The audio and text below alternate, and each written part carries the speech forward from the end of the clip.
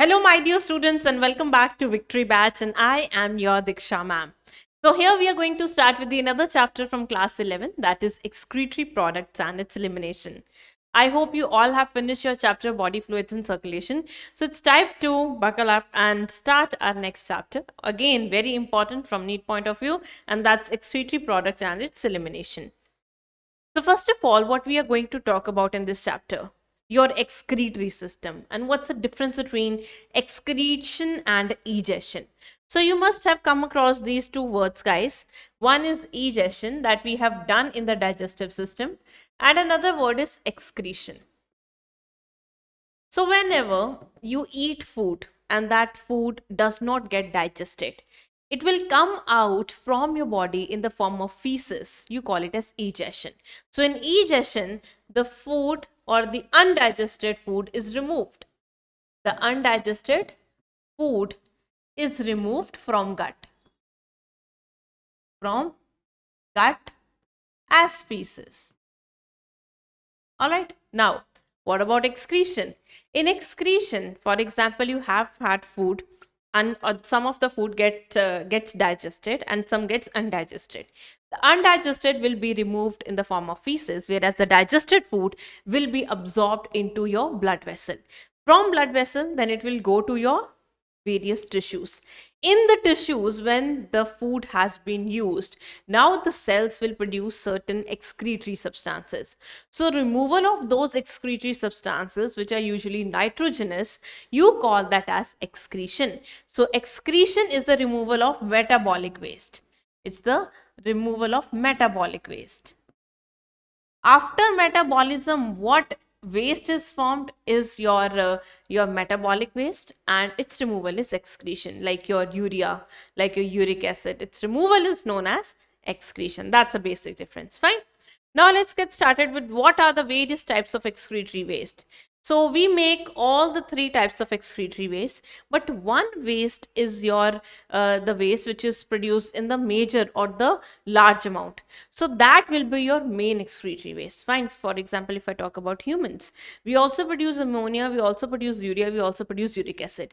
But what is your main excretory waste? That means in what form it is moving out from your body, and also it is produced in the large quantity. So that will be urea, right? So like in different types of organisms, depending upon where they live and how their body is made up of, they have their main excretory waste. For example, if I talk about ammonia, you will find ammonia in usually aquatic organism, because ammonia is very toxic and it needs more water for elimination, right? Whereas urea is found in the terrestrial organism. Uric acid is also found in the terrestrial.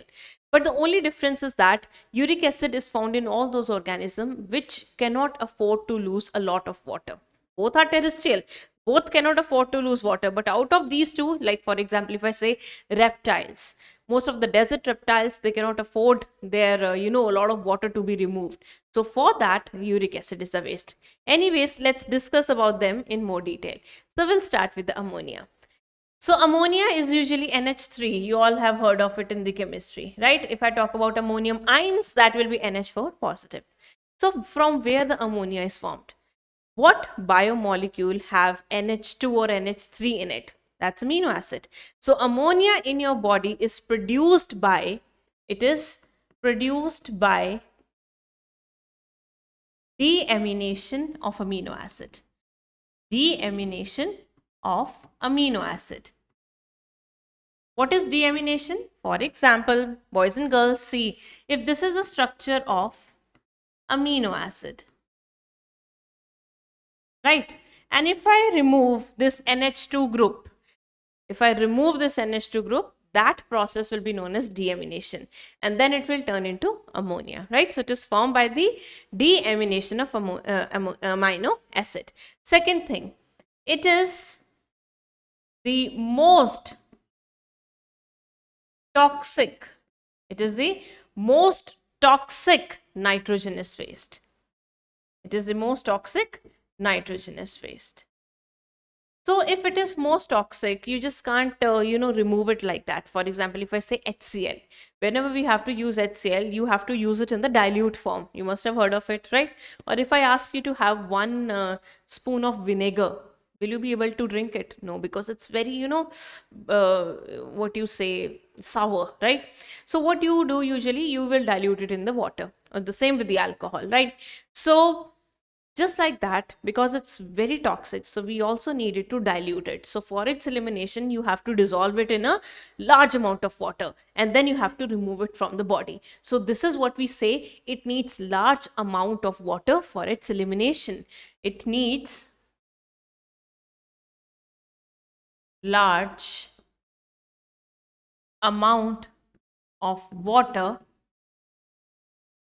for its elimination. Fine. So what organisms have the ammonia as their main nitrogenous waste? So all those organisms which have ammonia as their main nitrogenous waste, you call them as a monotelic organism, right? And the process of removal of ammonia from the body is known as ammonotelism, right? The process of excretion of ammonia is known as a monotelism. What do you call it as, guys? A monotelism. Whereas organisms that excrete ammonia, what are they known as? They are known as a monotelic. A monotelic organism. Now, what are the various monotelic organisms? Let's have a look. First of all, we have invertebrates. In invertebrates, the nitrogenous waste is usually ammonia. Second, bony fishes. Bony fishes remove the ammonia in the form of ammonium ions through the gill surface. Then how do invertebrates remove the ammonia? Simply through diffusion. For example, poriferans or ciliatriates, they remove the nitrogenous waste, which is ammonia, or their main nitrogenous waste is ammonia. They're a monotelic. So they do not have the, a much developed excretory system. So what they do, they will excrete ammonia simply through diffusion. They will remove the ammonia simply through diffusion from their body surface. For example, if this is a body of, your poriferans, like this, okay. So from their body, through simple diffusion, ammonium ions will go out from its body or eliminated from its body, right? So in invertebrates, the ammonium ions are diffused. Ammonium ions are diffused from body surface. From body surface, right? Now, what about these bony fishes? Fishes have gills, right? So the ammonium ions will diffuse from the gills epithelium. Just like it is getting diffused from the body surface, in the bony fishes, it will get diffused from the gill epithelium. So in the bony fishes, it will diffuse out from gill epithelium. From gill epithelium, right? Now, what are the other monotelic organisms? Let me give you some more example. Now, what these are? Aquatic arthropods. Yes, like prawns. Aquatic organisms are those that live in water. So, aquatic arthropods like prawns, you must have seen of crabs. These also excrete ammonia, right? Aquatic arthropods and aquatic amphibians. They also excrete ammonia. So aquatic amphibians, guys, like salamandra, it also excrete the ammonia. Apart from that, your amphibian like frog and toad, they excrete urea, but their tadpole larva, they have larva, yes, the tadpole larva, it excrete what? Ammonia. So here tadpole larva also of frog, it also excrete ammonia. So that's about the most toxic one, ammonia. Let's talk about the another less toxic than the ammonia waste, that is the urea. So urea is formed in the liver in humans. In human, it is formed in the liver. It's white in color, it's crystalline, that means it's in the form of crystals, and it is 1 lakh time. How much? 1 lakh times less toxic than ammonia. So it's 1 lakh times less toxic than ammonia. So how does urea form? Urea is formed by the combination of CO2 plus ammonia. So when these two combine, molecules may differ. Maybe I think 2NH2 are used here in the formation of urea. So when we have to form urea, CO2 and ammonia, they both unite to form urea.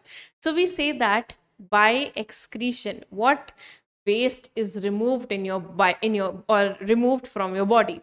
So we say that CO2 and ammonia is removed during elimination of urea. Okay. So by formation or by your excretory product, what waste are you taking out from your body? Not urea. Urea is the waste which is going out.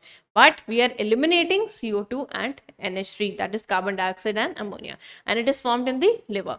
So how, if it is formed in the liver, then how in the body it is removed? So for example, the liver is forming urea here. By CO2 plus ammonia. In the liver, they are forming urea. Okay, so imagine this is your liver. Now, what will happen through the blood vessels? Imagine this is a blood vessel. It will go to your kidney, not directly, but passing through the heart and then to the kidney through your circulation. From liver, it will go to the kidney and then kidney will remove the urea. It will remove the urea. Okay. So we say that the blood vessel that have maximum amount of urea will be your hepatic vein. Imagine this is a hepatic vein. So hepatic vein is the one that takes blood away from the liver. So when it is taking blood away from the liver, it will be having a lot of urea. It is having a lot of urea. So we say that the maximum amount of urea is present in the hepatic vein and least amount of urea is present in the renal vein. Why? Because here the blood enters through renal artery in the kidney. That means it will be having a lot of urea. And it leaves through renal vein. So renal vein have that blood from where or from which all the waste has been removed. Okay, so we say that maximum urea is present in hepatic vein because liver is producing urea and minimum amount of urea is present in the renal vein. Fine. Okay. Next. Now organisms that produces urea, they are ureotelic and the process of elimination or excretion of urea is known as ureotelism, just like that of a monotelism. Okay. So here process of removal of urea, you call it as ureotelism, right? And organisms are ureotelic organism. Now what are the organisms that excretory waste is urea? First of all, guys, you are human being. First of all, we have our human. Second, we have our cartilaginous fishes, because cartilaginous fishes lives in marine water, right? Where do you find shark? Sharks and rays, they are always present in the ocean. So cartilaginous fishes lives in the ocean. So in ocean, the salt water is so much, or we can say the ocean water is hypertonic and they need to maintain their osmolarity. So cartilaginous fishes, they rather not excrete the urea, though they excrete it, it's true, but some amount of urea is stored in the fishes so that they can maintain their osmolarity. What is osmolarity? Yes, the salts in the water, or we can say salts present in per liter of the water, okay, or the solution. So cartilaginous fishes, they stores urea to maintain osmolarity. Okay guys, osmolarity means to maintain the salt water content, and also it is present in the frog and toad. All right. Okay. So that's it about your what do you say, the urea. So do you have any idea how much urea is present in your blood? How much urea is present in your blood? Do you have any idea? Yes, 18 to 30 milligram. So in human blood, 18 to 30 milligram of urea is present per 100 ml of blood. This is the urea concentration of us. See, so a lot of substances are there in the blood, guys. All right, so next waste is your uric acid. So this is the least toxic one. This is the least toxic and it requires negligible means no, like near to no, okay? Negligible amount of water for elimination.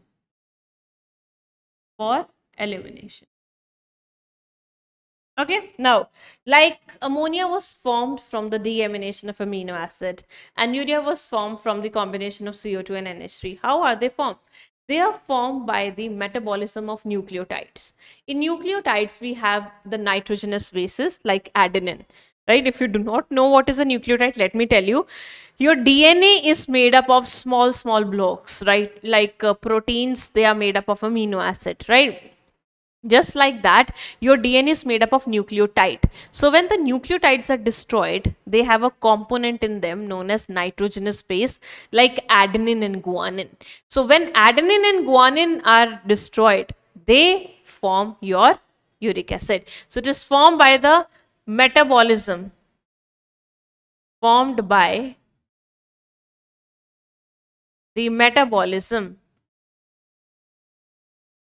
of nucleotide.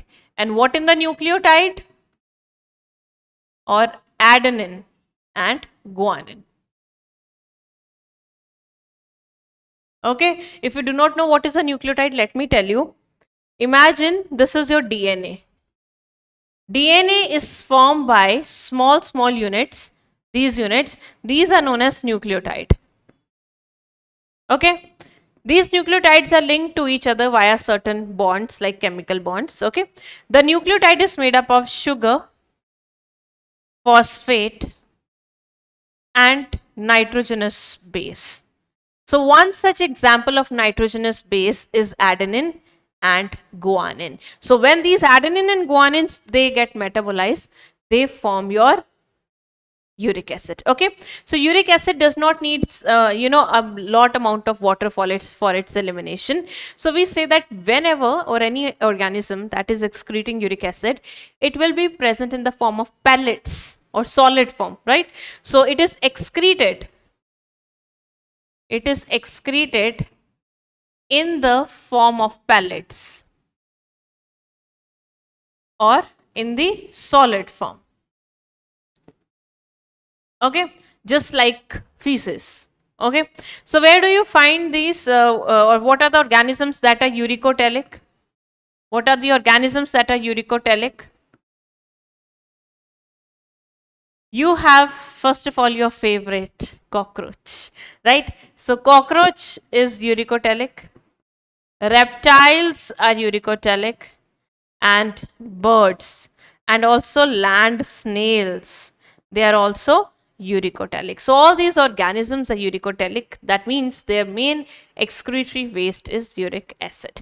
If you will see one thing that's common, they all produces eggs and their eggs have coverings on them. The eggs are shelled. The reason is that because if the eggs are shelled, for example, in the hen's egg which you eat at home, it's calcareous. That calcareous means it has shell of calcium carbonate. So you'll see that the embryo is growing in that egg only. The embryo is growing inside that egg only. So if the nature would have given the nitrogenous waste, that is ammonia, the embryo would have been killed by ammonia because it is very toxic. So that's why nature has given uric acid, which is the least toxic form, because the embryo has to grow inside the egg. Okay, that's why they have this nitrogenous waste. Alright guys, so let's talk about the various excretory organs. So first of all, we'll talk about the first excretory organ, and this is very important. From here, every year the questions are asked in the your NEET examination. First, we have protonephridia or flame cell. It is found in, first of all, platyhelminthes like flatworms. Also, we have an example like planaria. right? So if you'll see the diagram of planaria in the NCERT, if you want to see it, you can open your Animal Kingdom chapter, Platyhelminthes. There is a diagram which is given of planaria. Okay, so then we have rotifers. Rotifers are a type of Aschelminthes, annelids and cephalochordates like Amphioxus. So here, what is the function of these flame celloprotonephridia? They helps in osmoregulation. What is osmoregulation? Ionic and fluid volume, or we can also say salt water concentration or salt water balance.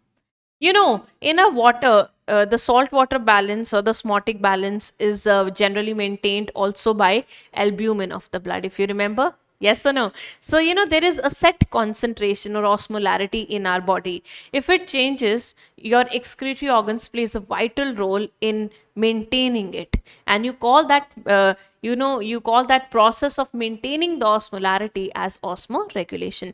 So, the main purpose of these flame cells and protonephridia is not excretion, but osmoregulation. Okay. Second, nephridia. These are tube-like organs. Okay, let me show you the diagrams I have brought. This is planaria. Okay, so you don't have to open the NCERT now. So in planaria, number of flame cells you can see here. This is one flame cell and they helps in osmoregulation. So these, why they're known as flame cell? Because they have these cilia you can see. So when these cilia moves, they appear like flickering of the flame. Right? So like a candle flame. Then we have the nephridia, which are tubular. So you can see in these structure, a lot of nephridias are present in the body of earthworm. So now you got to know the example. Where do we find the nephridia? Earthworm, which is the annelid. Okay.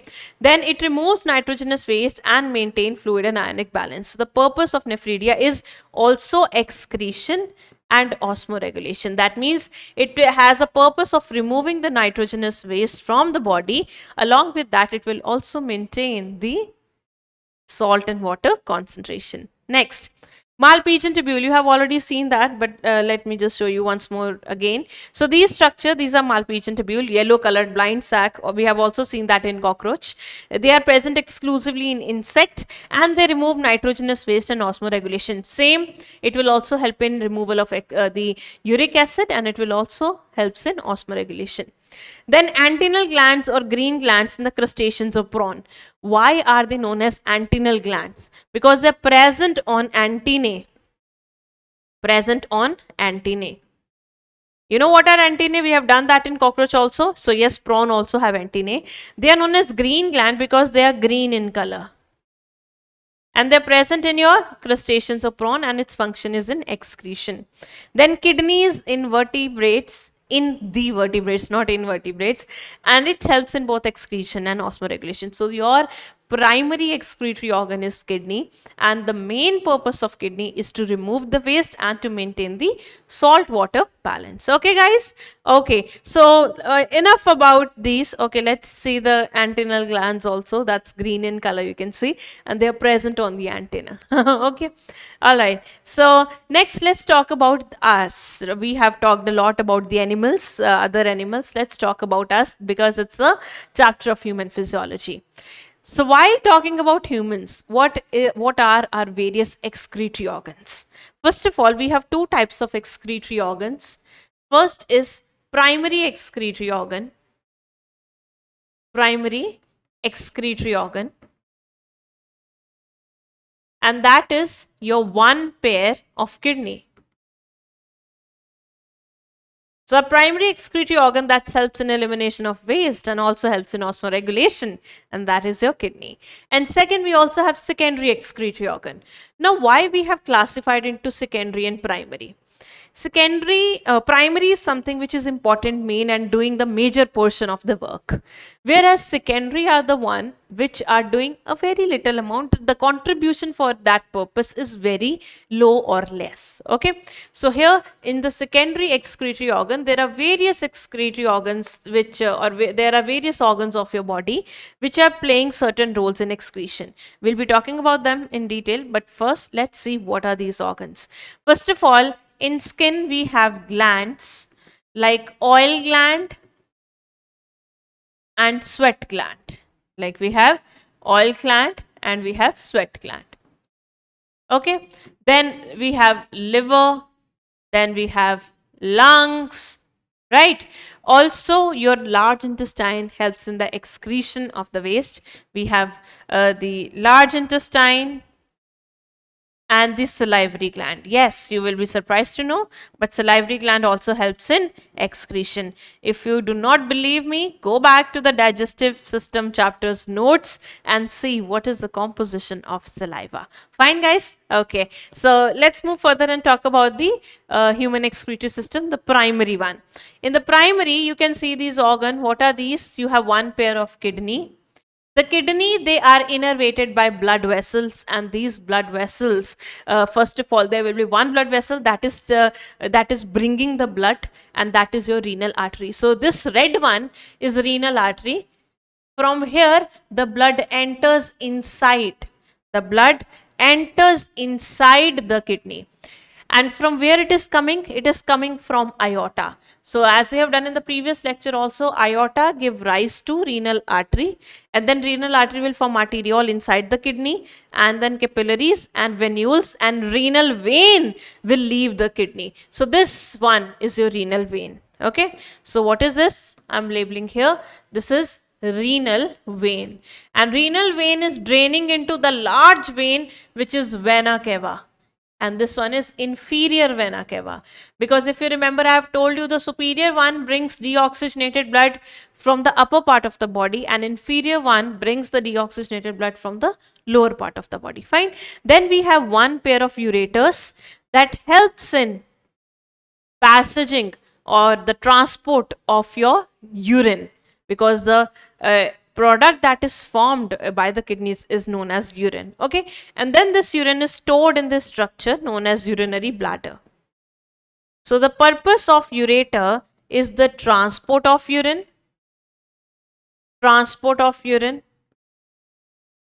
and the ureters, they are also one pair, and urinary bladder structure is storage of urine. And then down the urinary bladder, we have this structure known as urethra. So that's a basic structure of your human excretory system. Let's talk about that in more detail. So first we are going to discuss the external structure.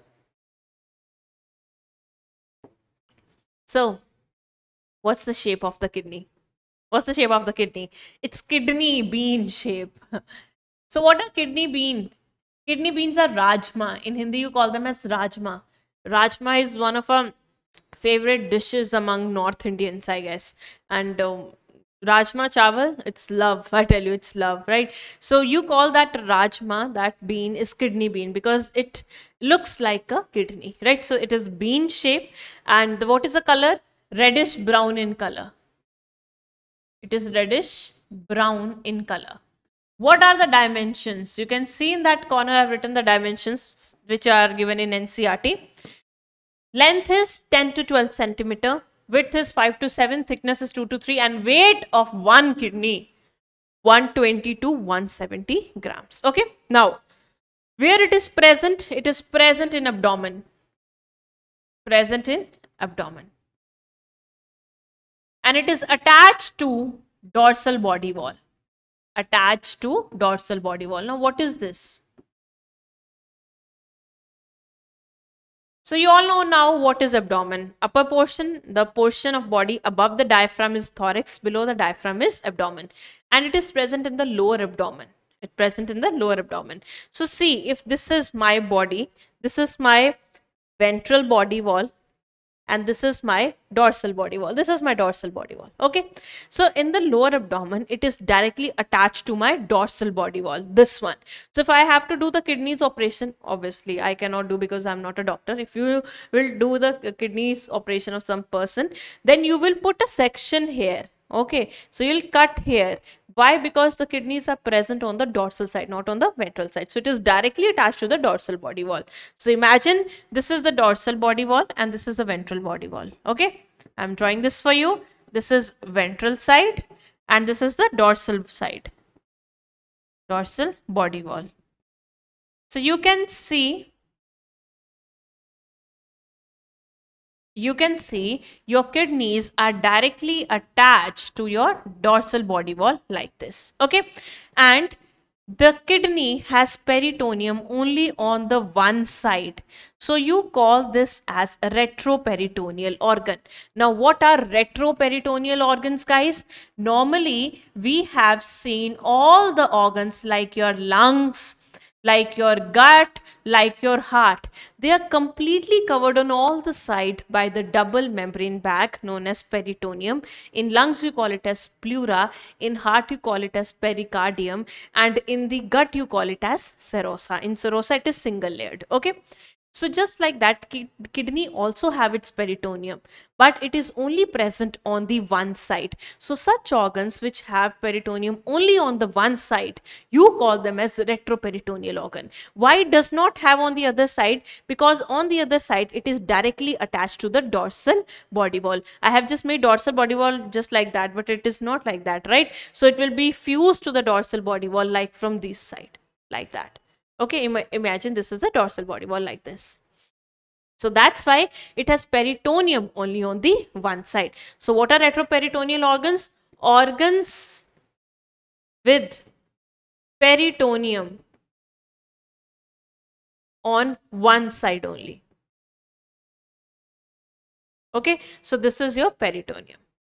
Now what is the exact location of kidney? It is present in the abdomen. Which abdomen? Lower side of abdomen. And between 12th thoracic, imagine here we have vertebrae. So it is present between 12th thoracic and 3rd lumbar vertebra. What's the exact location if you want to find the kidney? That is 12th, it will be found between 12th thoracic vertebra and 12th thoracic vertebra, or sometimes they will also write last thoracic vertebra, because how many total vertebra we have? The thoracic ones, 12. See, what are vertebras? These are small bones of your this backbone, vertebral column. So the one which are present in the neck, you call it as cervical. The one which are present in the thoracic region are your thoracic vertebra. One which are present on this bend region of your lower abdomen, they are lumbar. You have 5 lumbar and 12 thoracic vertebrae. So this one is present between last thoracic and 3rd lumbar vertebra. Last thoracic and 3rd lumbar vertebra. Okay, 12th is also considered as last because there are total 12 vertebrae, right? So this is the location of your kidney. So if I talk about kidney, it is covered by some protective coverings. Now what are these? So imagine this is your kidney. So kidney will be having an outer covering of renal capsule first. It will be having outer covering of renal capsule first. Renal capsule is made up of connective tissue, and this will provide shape to the kidney. This will provide shape to the kidney, right? So outside the kidney we have certain protective layers. The first one is renal capsule. Then you will be finding, or you will find, the covering of adipose tissue. You know what's the purpose of this adipose tissue, guys? The reason of adipose tissue, the purpose of adipose tissue is it helps in shock absorption. That's why nature has given you the layer of adipose or fat around various organs to help in absorbing the fat. Fine. So then we have the outermost layer of renal fascia, and renal fascia is the covering which will help in the binding to the dorsal wall, because here there will be then peritoneum, and here renal fascia will help in the attachment of the kidney to the dorsal body wall. Fine. So then we have this layer which is the adipose layer, and the outermost one, this one, renal fascia. Renal fascia is also made up of connective tissue. Renal capsule also made up of connective tissue. And renal capsule, it provides shape. Do not forget this point. It provides shape to the kidney. And what's the function of adipose? It helps in shock absorption. And what's the function of the renal fascia? It helps in attachment to the dorsal body wall. So that's the external structure of your kidney. Let's talk about the internal structure. So if you'll see internally, externally, the outermost covering here, because not all the coverings are present, will be of the renal capsule. You can see that. Okay, so renal capsule is the one that provides shape. If you go more inner, the entire or inside the kidney is divided into 2 zones. There are 2 zones of the kidney. There are 2 zones inside the kidney. The outer portion or the outer zone is known as cortex, and the inner zone is known as medulla. Inner is known as medulla. So you can see this portion is the cortex portion, and this where these triangular structures are there, this portion is the medulla. Let me highlight it for you. I have brought this diagram because that's given in NCERT, and direct diagrammatic questions can be asked from this diagram. Okay. So this portion, the one which is light in color, this entire is a cortex. And this portion is medulla. Also, some portion of cortex is entering inside the medulla. So what I have highlighted in blue, this entire portion is cortex. Okay. So the portion of cortex that is going inside the medulla, you call it as renal columns. What do you call it as? Renal column or column of Botany. Or column of Botany. Now what are renal column or column of Botany? These are extensions of cortex. What are these? Extensions of cortex inside medulla. Inside medulla. Okay. Now in the medulla, you can see this triangular structure known as medullary pyramid. They are 8 to 10 in number. They are 8 to 10 in number. Right? And they contain structural and functional unit of kidney, that is nephron. And they contain nephron. Okay. These, you can say your medullary pyramid, they will then open into small calyx or called as minor calyx. These structure, you can see these structure, these are minor calyx. What are these? Minor calyx. These are minor calyx, guys. Okay. These minor calyx, they are opening into this one. This one, major calyx. So calyxes are nothing but the passages. One are smaller, other are larger. The smaller ones are draining into the larger ones, right? So pink one are minor calyces, and this green one is the major calyces. So all these major calyces, this is also major calyces, they will open into this space. They will open into this space, and the name of this space is renal pelvis. What is its shape? Funnel shape. What is its shape?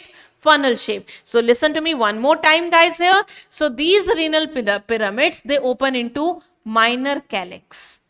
Minor calyx are 8 to 18 in number, which will open into this green one, major calyx. Major calyx, they are 2 to 3 in number, and they will open into this space known as renal pelvis, which is funnel shape. Which is funnel shape. Okay, then renal pelvis will open into ureters. It will open into ureters. Now you can see there is a point from where renal artery and renal veins, they are innervating. Can you see that? Right? Okay. So if you'll see this diagram, you can see this is a bent portion. In this bent portion, there will be a renal artery which is entering and renal vein that will be leaving. So this bent portion, this one, you call it as hilum. What you call it as? Hilum. So hilum is that bent portion of your kidney where renal artery and renal vein, they are entering and putting exit, right? So this portion is hilum. So here you can see easily this portion is hilum. From here ureters is also leaving and blood vessels are also entering and exit. Okay guys, that's the entire internal structure of your kidney. Let's move further and talk about the urinary bladder. Okay, what about the urinary bladder? Urinary bladder is a sac-like structure. It's a sac-like structure. Sac means thela in Hindi. It's sac-like structure and it is inverted pear shape. It is inverted pear shaped. Okay. Second point to note here is that it's highly muscular organ. It has a lot of muscles. It is muscular organ. It stores urine. How much? If it stores urine, it definitely will have certain capacity. Around 500 to 800 ml urine can be stored. Maximum 800. So when it is filled up to 500 ml, you will get a strong urge for urination. Okay. Let's see the structure of it. Now imagine this is your urinary bladder, right? The entire structure of urinary bladder is divided into three portions. The upper is apex, the middle larger portion is body or fundus, and this little portion is neck. Down here is this portion known as urethra. And urethra has an opening, you call it as urethral meatus. Okay, now if we'll see the wall of the urinary bladder, the outermost covering is of a connective tissue known as adventitia. And then you can see a number of muscles here, and a thick layer of muscle. These muscles are smooth muscle and their name is detrusor muscle. Detrusor muscle is a kind of a smooth muscle. It's a kind of a smooth muscle. Why it is known as detrusor? Why this weird name? Detrusor means to, push something down. So when this muscle will be contracted, the urine present inside that will be pulled down. Okay, or pushed down, whatsoever you say in English. Then we have the layer of mucosa that is present in the form of folds known as rugae. Why we need mucosa here? Because the urine is acidic. The urine is acidic in nature. Rugae are also found in stomach. Okay, so here urine is stored. There are two openings for ureters. From here the ureters enter, and then there is a third opening for urethra. So here a triangle is formed. You can see here a triangle is formed. You call it as trigone. So the lumen is having you can say the inner empty space of urinary bladder. It is having three openings and that forms a triangle and you call it as trigone, and here the urine is stored. If we talk about urethra, urethra is guarded by sphincters. What it is guarded by? Sphincters. There are two sphincters, the upper and the lower one. The upper sphincter is the internal sphincter,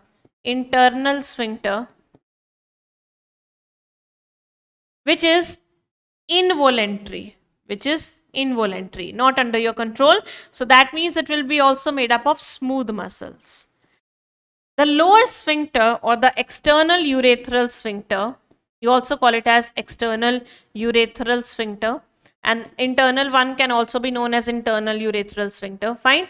So these sphincters, they are voluntary because whenever you got urge but you urinate according to your will, right? So here this is voluntary, and this is the one that gives you the power to control your urination, and that's made up of skeletal muscle. Okay guys, so that's the structure of your urinary bladder. Why I am teaching the entire structure though it's not in the NCERT? Reason is there is a topic in NCERT for urination or micturition. So for that you need to understand the structure of urinary bladder. Okay. All right, so let's talk about some question. The position of kidneys in human is interperitoneal, retroperitoneal, intraperitoneal, none of these. It's retroperitoneal. Answer 2. Next, columns of Botany in the kidney of mammals are formed as extensions of. So what are these columns? They are the extensions of what? Cortex. And cortex which is going inside medulla. Answer is 2. Okay, next. Identify the structure and find the correct statement. As I've told you, the diagrams are important. So always pay attention to the diagram, especially of NCERT. Okay, so here A, B, C, D are given. A is medulla which forms outer part of the kidney. No, A is the cortex. So this is incorrect. You have to find the correct one. B is renal pelvis. Very true. This is B. This is renal pelvis and contain nephrons. Nephrons are present in the medullary pyramids. C is renal capsule and provides shape and covers the kidney. Very true. This is renal capsule and provides shape to the kidney. D is the ureter. Very true. But it does not store urine, it transports urine. So answer to this question will be, guys, 3. Okay. Next. Kidney, a reddish brown bean shaped structure situated between. What is the exact location of the kidney? Between last thoracic, also the 12th and 3rd lumbar. Answer is 1. Others are wrong. It is saying 3rd lumbar and 5th lumbar. 7th cervical. Cervical is in neck. Kidney is not in the thorax, right? And 5th thoracic and last number. No, exactly last one. Okay, next. Next we have All right. Okay. So the next we are going to talk about is nephron, guys. Let's talk about nephrons. So what about nephron? Nephron are structural and functional unit. Structural and functional unit of your kidney. How many are there? Around 1 million. Around 1 million. Let's draw the diagram. Let's draw the diagram. So if this is the first part of your nephron, that's Bowman's capsule. Okay. This Bowman's capsule is innervated by blood vessels. So here an afferent arteriole is entering and efferent arteriole is leaving. Afferent arteriole is broader than the efferent arteriole, as you can see. Right? So blood vessels are entering into this space, and what is this? This is your afferent arteriole. Afferent arteriole have broad lumen as comparison to the efferent one. So the name efferent and afferent is given on the basis of the flow of blood, because afferent one is giving blood to this portion and efferent one is taking away the blood. Now, when it goes inside this portion, what is the name of this portion? Bowman's capsule. It is forming a tuft of capillaries. It is forming a tuft of capillary. You call it as glomerulus. You call it as glomerulus. So glomerulus is nothing. It is the tuft of capillaries. That means it's a cluster of capillaries. So from here, your structure of nephron starts. So this particular portion is known as renal corpuscle. This entire structure is known as renal corpuscle. So whenever I am writing a word renal corpuscle, I am talking about Bowman's capsule plus glomerulus. So from here your nephron structure start. Okay, so now this will lead to the tubular part of your nephron, the tube-like part, right? So the first we have a highly convoluted means curvy portion, and the name of this portion is PCT. What is its name? Proximal convoluted tubule. Proximal convoluted tubule. In short, you call it as PCT. Right now, I am not talking about what the parts does. I am just showing you how the nephron it looks like. Okay. So the first portion is a renal corpuscle, which is this much portion. Okay. And then we have the tubular portion. It starts from PCT. The proximal means near. If we say this is my arm, this is the proximal portion of my arm. This is the distal portion. Proximal is this one. Why? Because it is near to the body. Okay. Now this proximal convoluted tubule, it will lead to the loop of Henle. It will lead to the loop of Henle like this. Okay. Then loop of Henle will open into DCT. Just like PCT, it is also convoluted or curvy because it's away. So it's distal convoluted tubule. And this one will open into collecting duct. And this one open into collecting duct like this. Okay. So this portion you can see how the fluid inside it will move. You call it as filtrate. It moves in this direction. Okay. So this portion is known as descending limb of loop of Henle. The entire portion is loop of Henle. This portion is descending limb of loop of Henle. Okay. And this one is the ascending limb of loop of Henle. So this portion is thicker, so you call it as thick limb, and this one is thinner, so you call it as thin limb. Okay. And the entire structure, this is a loop of Henle or Henle's loop. And this portion is known as DCT, distal convoluted tubule. And then it will open into this portion known as collecting duct. Collecting duct. Okay, a lot of DCTs enter inside the collecting duct. The collecting duct is common, and a number of DCTs of various nephrons, it enters or drains inside the common collecting duct.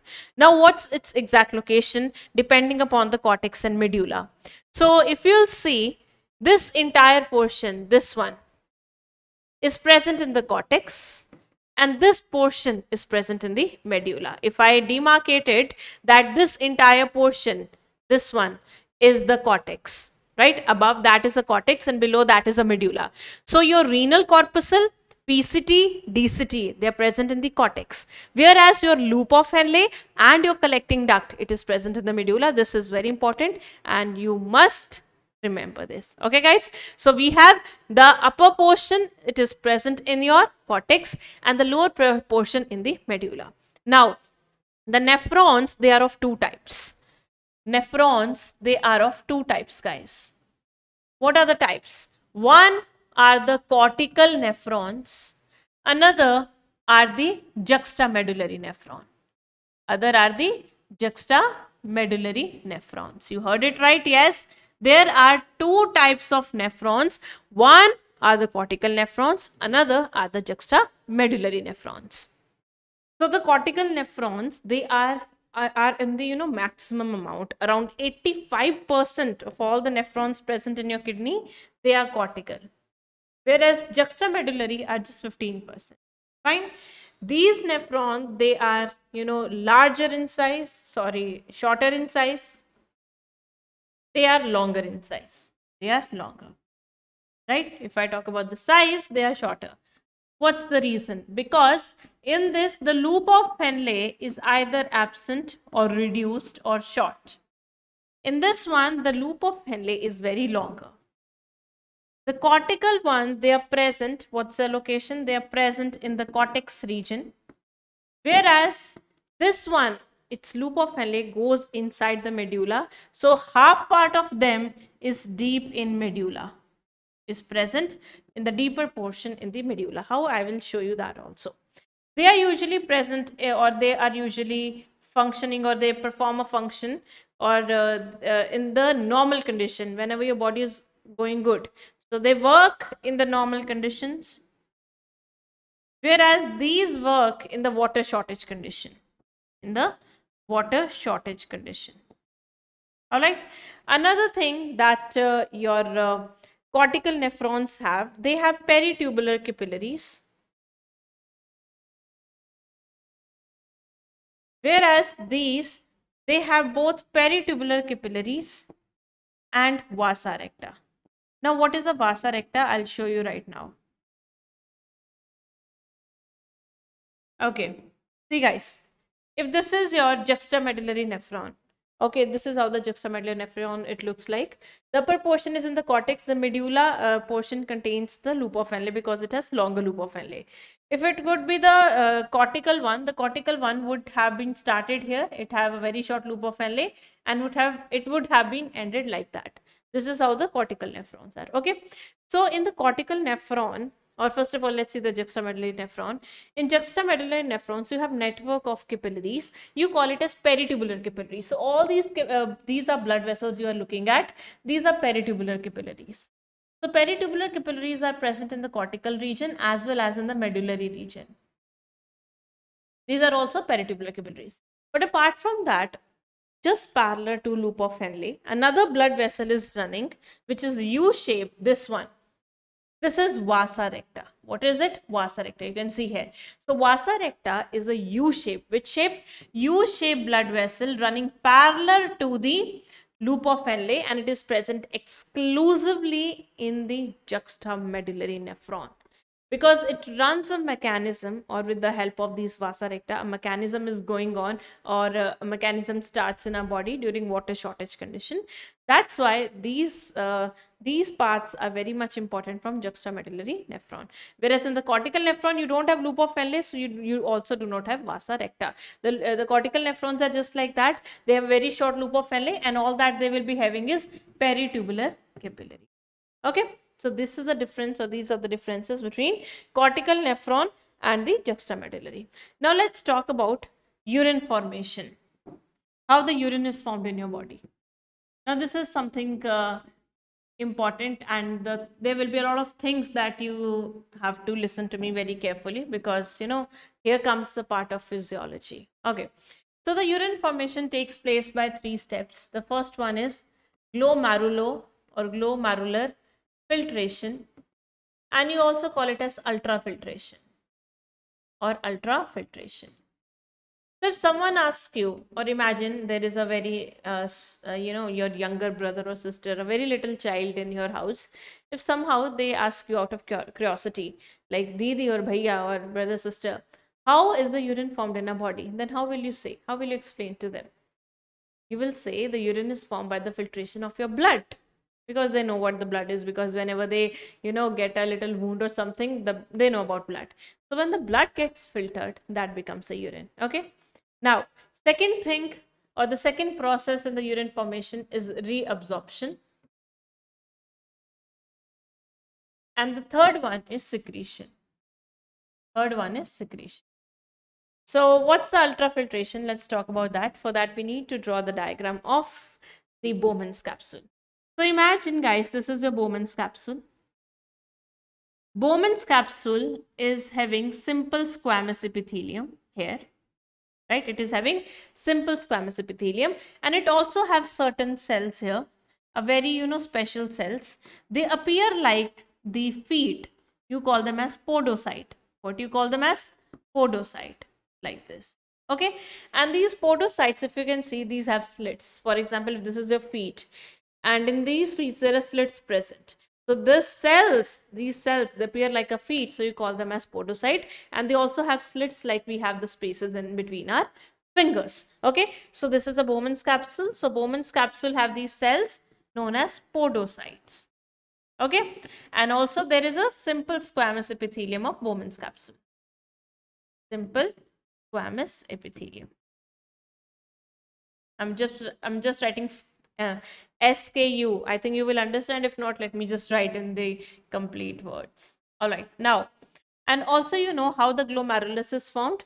The afferent arterioles enter here, and it forms tuft of capillaries here known as glomerulus, like this. Okay. Now this blood vessel is also having what? Because these are capillaries, right? If I'm not wrong, these are capillaries, and they also have simple squamous epithelium known as endothelium. They have endothelium. So this is endothelium. What is endothelium, guys? Simple squamous epithelium of capillaries. Simple squamous epithelium of capillary or blood vessels. Okay. Now what will happen next? Because these are epithelium cell, definitely between them will be present a basement membrane. So this is a basement membrane. Okay. So the epithelium of capillary, basement membrane, and epithelium of Bowman's capsule together, they are forming filtration membrane. So if I say what is this structure is your filtration membrane. So filtration membrane is formed of epithelium of Bowman's capsule, epithelium of capillary, and the basement membrane between them. So the filtration membrane is formed of 3 things: epithelium of Bowman's capsule, basement membrane between them, and third, the endothelium of your capillary. And what do capillary have in it? Blood. Why it is known as a filtration membrane? Because the filtration will take place passing through the filtration membrane. Okay. So here, guys, you can see this is these small portion. These are slit-like pores. Do not forget them also. Okay. So what happened? Okay, let me just write it first. So what happened? Here is present blood. So when the blood gets filtered out and it enters inside the Bowman's capsule, now that blood has been filtered, you call it as filtrate. What you call it as filtrate? That is the first process of urine formation, glomerulofiltration or ultrafiltration. Because glomerulus is responsible for the filtration because it is having the blood. So that's why you call it as glomerulofiltration. Why it is known as ultrafiltration? Because the pores are present, slit pores. Anything that will be able to pass through that pores, only that will become the part of the filtrate. Others will remain in the blood. So large proteins and number of substances cannot pass through that. So we are filtering it, we are filtering it very finely. So that's why you call it as ultrafiltration. So here we have blood. What do we have here? Inside that, blood. Right? Now this blood will get filtered out and you call it as filtrate. So it has entered inside these tubules. Now it is known as a filtrate. So this first process of urine formation is known as ultrafiltration. So how does ultrafiltration takes place? Let's talk about that. So imagine this is your Bowman's capsule. This is your Bowman's capsule. And here is your afferent arteriole. This is your afferent arteriole bringing the blood. So this afferent arteriole is bringing around 1100 to 1200 ml of blood per minute, which is approximately 1/5 of cardiac output. Remember cardiac output? We have done it in the chapter body fluids and circulation, guys, right? So here around or in 1 minute, 1 or 1100 or 1000 to 100 to 1000 to 200 ml of blood per minute gets filtered out. It comes here and it gets filtered and it forms a filtrate, right? So for filtration, we need certain pressures. What? We need certain pressure. So this pressure that helps in the filtration is known as net filtration pressure. Is known as net filtration pressure. The net filtration pressure is approximately between 10 to 20 mm of mercury, and this is the pressure that helps in filtration. Okay, so there is a pressure that has been exerted on this portion that will allow the filtration of the blood and filtrate will be formed, right? So this filtration is so fine, so you call it as ultrafiltration. Through pores, the proteins cannot pass. As I've told you, through pores, proteins cannot pass. So that's why you call it as ultrafiltration. Now, lot of substances will be present in a filtrate. So we say that around this 1/5 of the cardiac output enters inside here and get filtrate. So how much filtrate is formed? If I say this much amount of blood is filtered, then how much amount of filtrate comes here? Around 125 ml per minute. Or we can say 180 liter per day filtrate is formed, which is your GFR, glomerular filtration rate. What is glomerular filtration rate? The amount of filtrate formed per minute or per day. That is your glomerular filtration rate. How much blood is going on here in 1 minute? This much amount. But how much filtrate is formed? This much is formed. If I say in per day 180 liter of filtrate is formed, do you excrete 180 liter of urine? No, we don't. So because we do not excrete 180 liter of the urine, then where does and I say if we only excrete 1 to 2 liter of urine per day, then where does the rest 99% goes? If I say here the filtrate has been formed, right? And the urine formed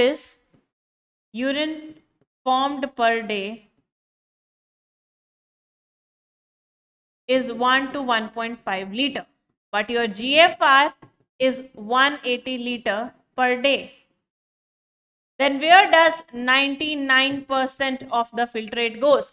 So 99% of filtrate gets reabsorbed. Now what is this reabsorption? So once the filtrate is formed, the filtrate accumulates here or it goes to your tubules. So in the tubules or from the tubules, it is taken back and it is put back in the blood.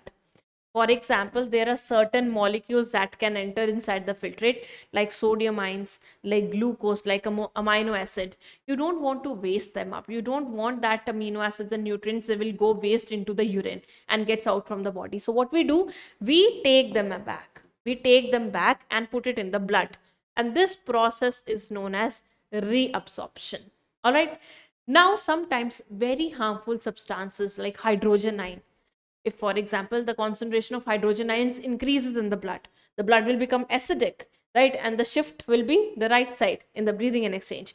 So we don't want those H positive ions to be in your blood. So we wanted to throw them out through urine. So what our kidney does?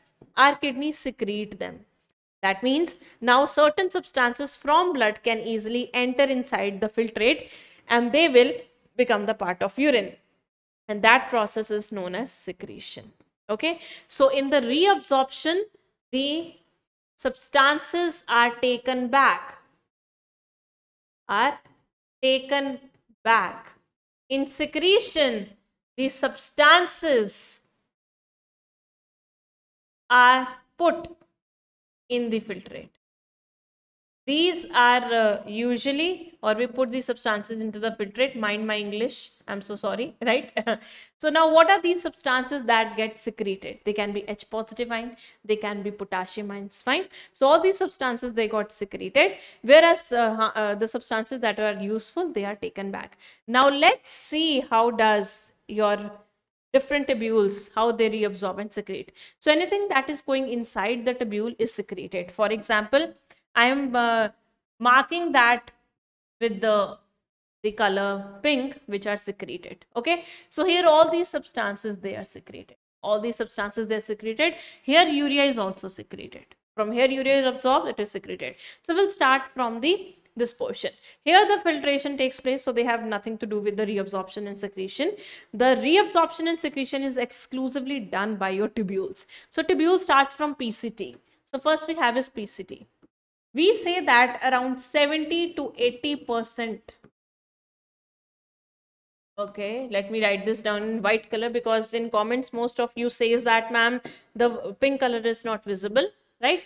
So around 70 to 80% of water and electrolytes, they are reabsorbed in PCT. You heard it right, in PCT.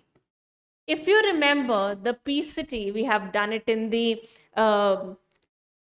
first chapter, structural organization. PCT have cuboidal epithelium, and that is brush bordered. A lot of time the questions have been asked from this one. The PCT have brush bordered epithelium. And that one, which one? Cuboidal. Okay, all right. Now, in PCT, a lot of substances, they got actively reabsorbed, like glucose, amino acid, and sodium ions. So here, glucose, amino acid, and sodium ions, they are actively reabsorbed. Active absorption means that it will use ATP. Whereas always your nitrogenous phase, whenever they are reabsorbed, they are reabsorbed passively, right? So for example, here, if it's somehow nitrogenous substances are reabsorbed or secreted, they always occurs without the help of ATP. Okay. Now, let's talk about the loop of Henle, or let's talk about the another portion. So here H positive ion and the ammonium ions, they are very bad. They're the excretory waste.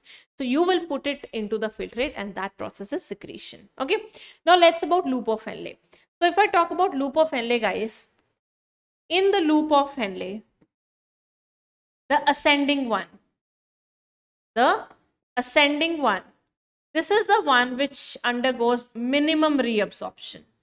Out of the entire tubules, if someone asks you where minimum reabsorption takes place, you will say loop of Henle. Which part of loop of Henle?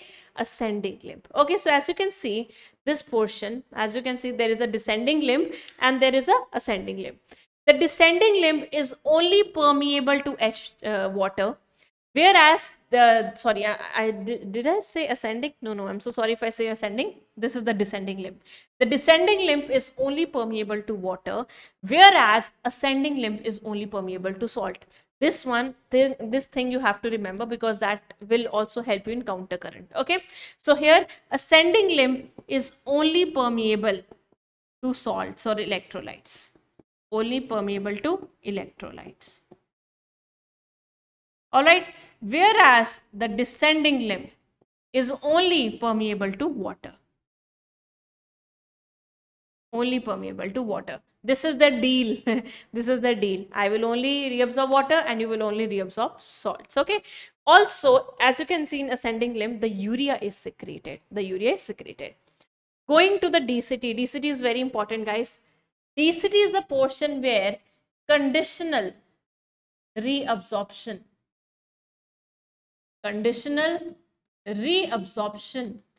of sodium ions and water takes place.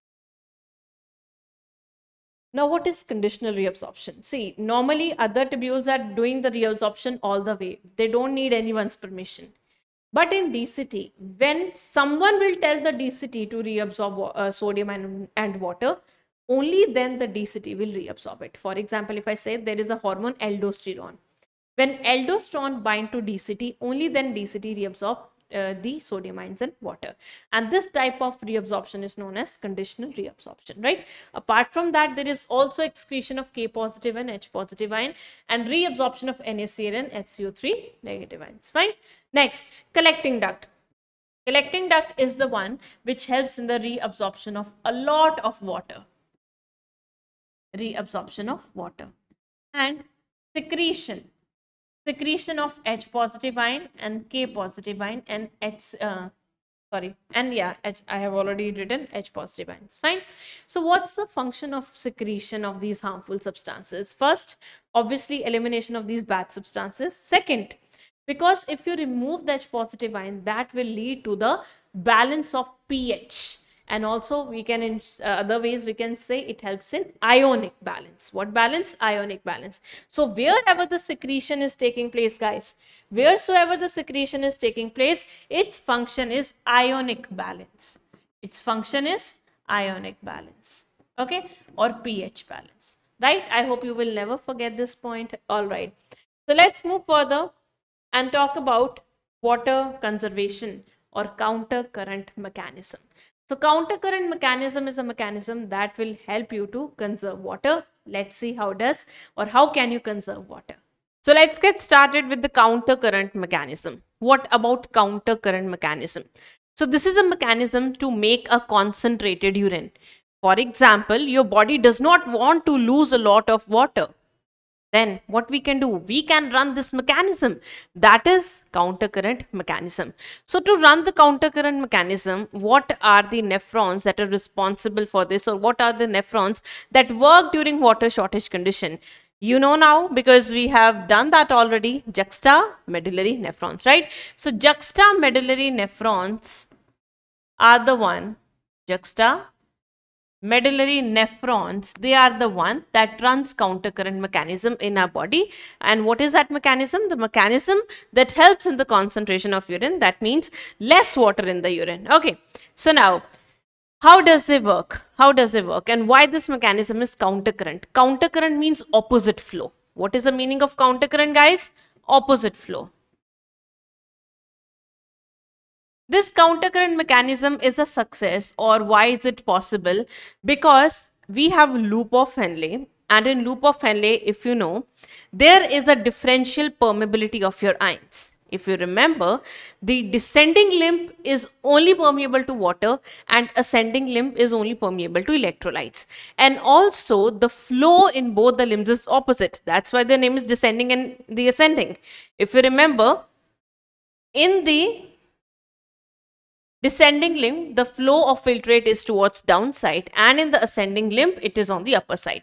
So we say that this is opposite flow, and opposite flow is also termed as counter current. So counter current means opposite flow.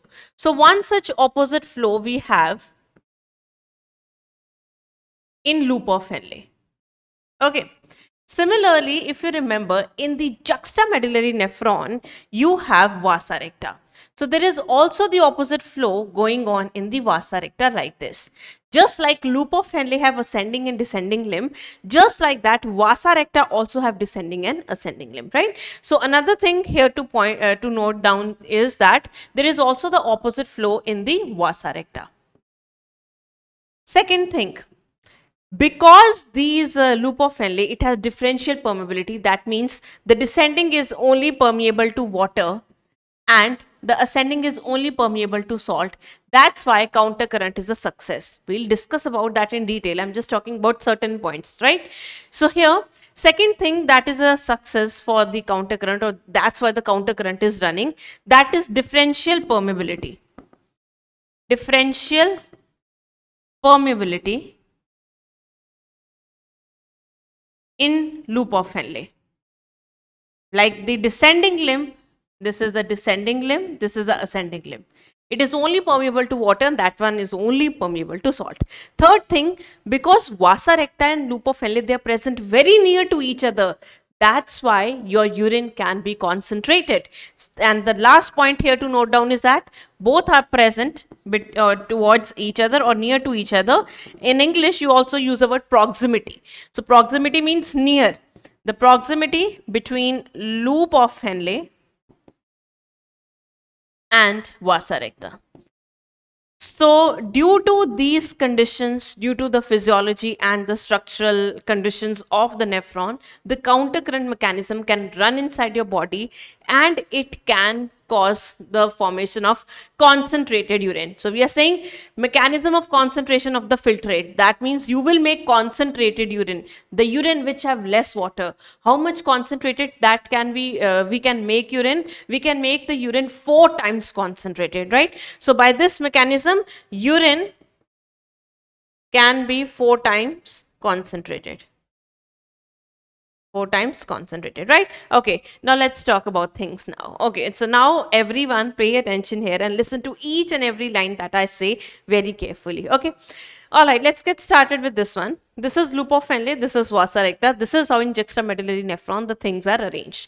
And we say that there is an opposite flow in the descending limb and in the ascending limb. This is the descending limb, this is the ascending limb. Similarly, here in the vasa recta, this one is the descending limb of vasa recta and this is the ascending limb of vasa recta. Okay, now imagine this descending limb of loop of Henle is bringing the filtrate from the PCT and contains a lot of water. Our purpose is to take that water which is present here, and put it back into the vasa recta, which is a blood vessel. What do you want to do? We want the reabsorption of water. We want that entire water from the filtrate should go inside the blood vessel. Why? Because if it goes in the ascending limb and then into the collecting duct from passing through the DCT, then into the collecting duct, that urine or that filtrate with lot of water will become the part of the urine, and urine will be having a lot of water and your body will face water scarcity or water shortage condition. You may feel dehydration and you will feel a lot of urine, or you will you will form a lot of urine, right? We don't want to do that. So what we do or what our body does at that point, the ascending limb, it started reabsorbing NaCl, and this NaCl gets accumulated in these spaces. You call it as interstitium, or you call it as medullary interstitium, because this is medulla. This is medullary interstitium. If you remember, there are 2 areas inside the kidney. One is the cortex, another is the medulla. Right? So above this line is the cortex, below this is medulla. Your PCT, DCT and Bowman's capsule and your glomerulus, they are present in the cortex, whereas in juxtamedullary nephrons, the loop of Henle is very longer along with the vasa recta, and this is in the medulla. Okay. Now, because it is reabsorbing a lot of NaCl,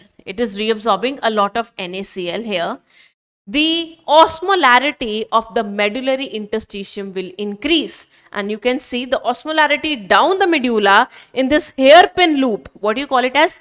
Hairpin loop, because it looks like the hairpin, right? So at this hairpin loop of vasa recta near here, the osmolarity have been increased 4 times. How many times? 4 times. Fine.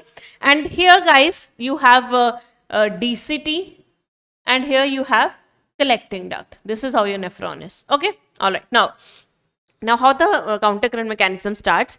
The ascending limb of loop of Henle, it started reabsorbing a lot of NaCl. Okay.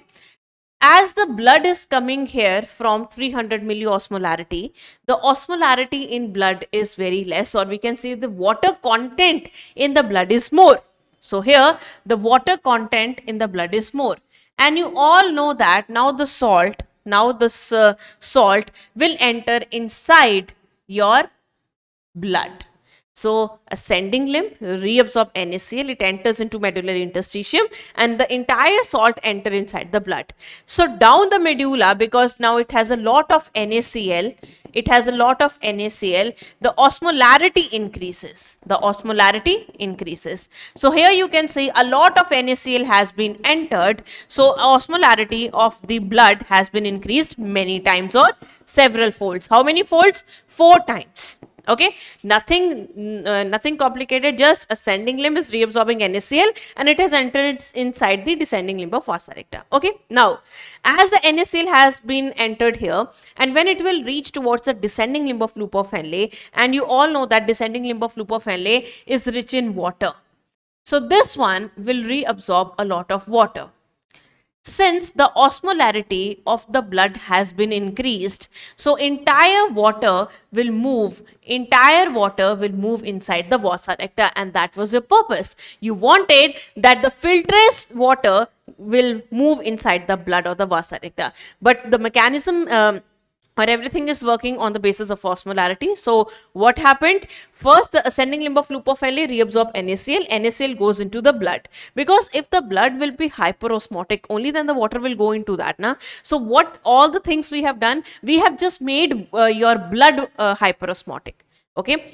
If you have read here, if anything has higher osmolarity, water will move inside that.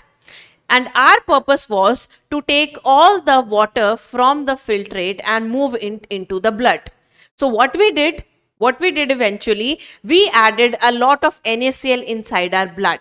As a result, entire water from the filtrate moves inside the blood. How did we enter, or how did we increase the osmolarity of the blood? By reabsorbing NaCl from ascending limb of loop of Henle, and then we give it to the blood. Now blood becomes hyperosmotic. Now all the water from the descending limb will enter inside the blood and our purpose is fulfilled. Okay. Also, because NaCl has been increased, or the osmolarity has been increased in the medullary interstitium, this collecting duct will also reabsorb a lot of water, and this entire water will also enter inside your blood. Which limb? Ascending limb of the blood. Okay, so this is what countercurrent mechanism is. Now second thing is that since ascending limb of loop of Henle is reabsorbing a lot of NaCl, because it has reabsorbed a lot of NaCl, its osmolarity can also get disturbed. So here the collecting duct comes to the rescue. So collecting duct will reabsorb urea. Collecting duct here, okay, I'll write, it will reabsorb urea. For example, it has reabsorbed urea. Okay, so now this urea will enter inside the thin limb of the ascending limb of loop of Henle. So when the urea will enter inside this, it will keep on maintaining the osmolarity. You know, the reason of maintaining osmolarity is if the osmolarity of ascending limb of loop of Henle got decreased, it will stop reabsorbing NaCl. But we want NaCl should be reabsorbed. Once these conditions become isotonic, that means the concentration of NaCl here and here, if it becomes constant or same, it will not reabsorb NaCl. So what our body did, because our body is very smart, it started reabsorbing urea. So if the concentration of urea increases inside the filtrate of ascending limb of loop of Henle, the osmolarity will increase, and the filtrate will always be will be higher in osmolarity. So entire NaCl will move from high concentration to low concentration. That's the purpose of having urea here. So what are the two key these molecules or solutes that are responsible for countercurrent mechanism? Always, guys, always NaCl and urea. NaCl and urea are very much important for countercurrent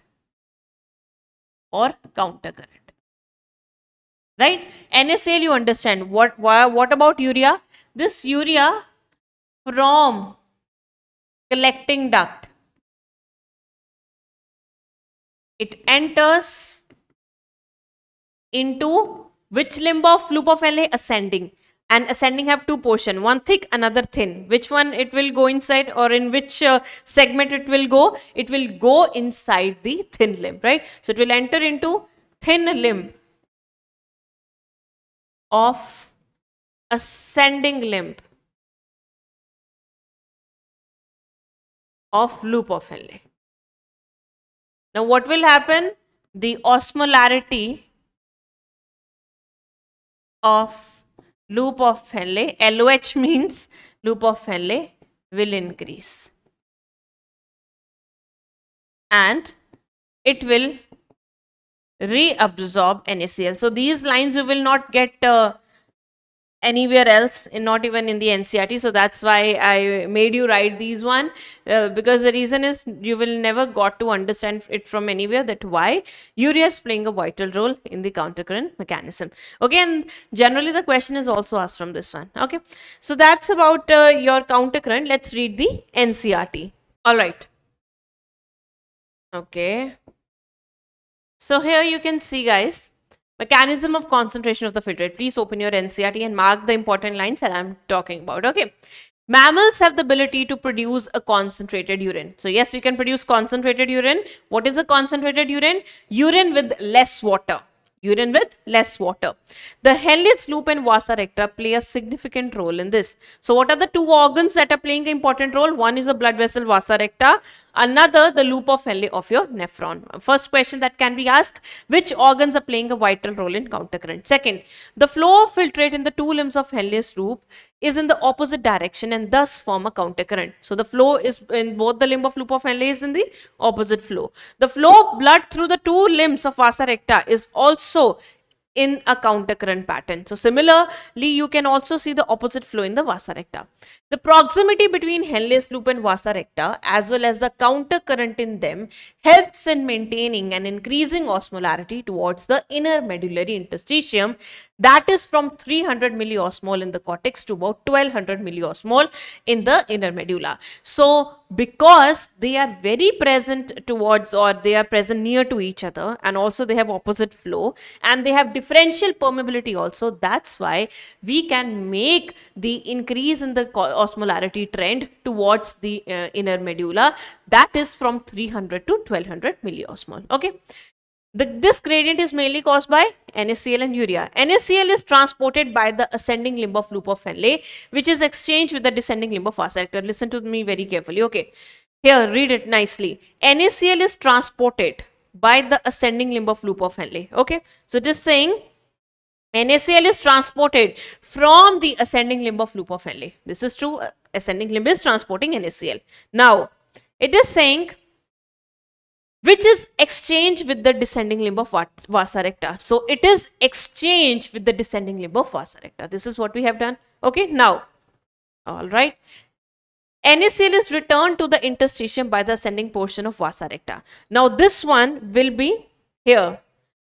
This is the ascending limb. Because it is picking up the water, so it will move all the NaCl away. This is what basic osmolarity that you also studied in the botany also. Okay, that's why the water is entering. It will send all the NaCl away, because here the conditions are what? These are hypoosmotic. Now similarly, small amount of urea enters a thin segment of the descending limb of Henle's loop, which is transported back to the interstitium by the collecting tubule. Okay, now what it is saying?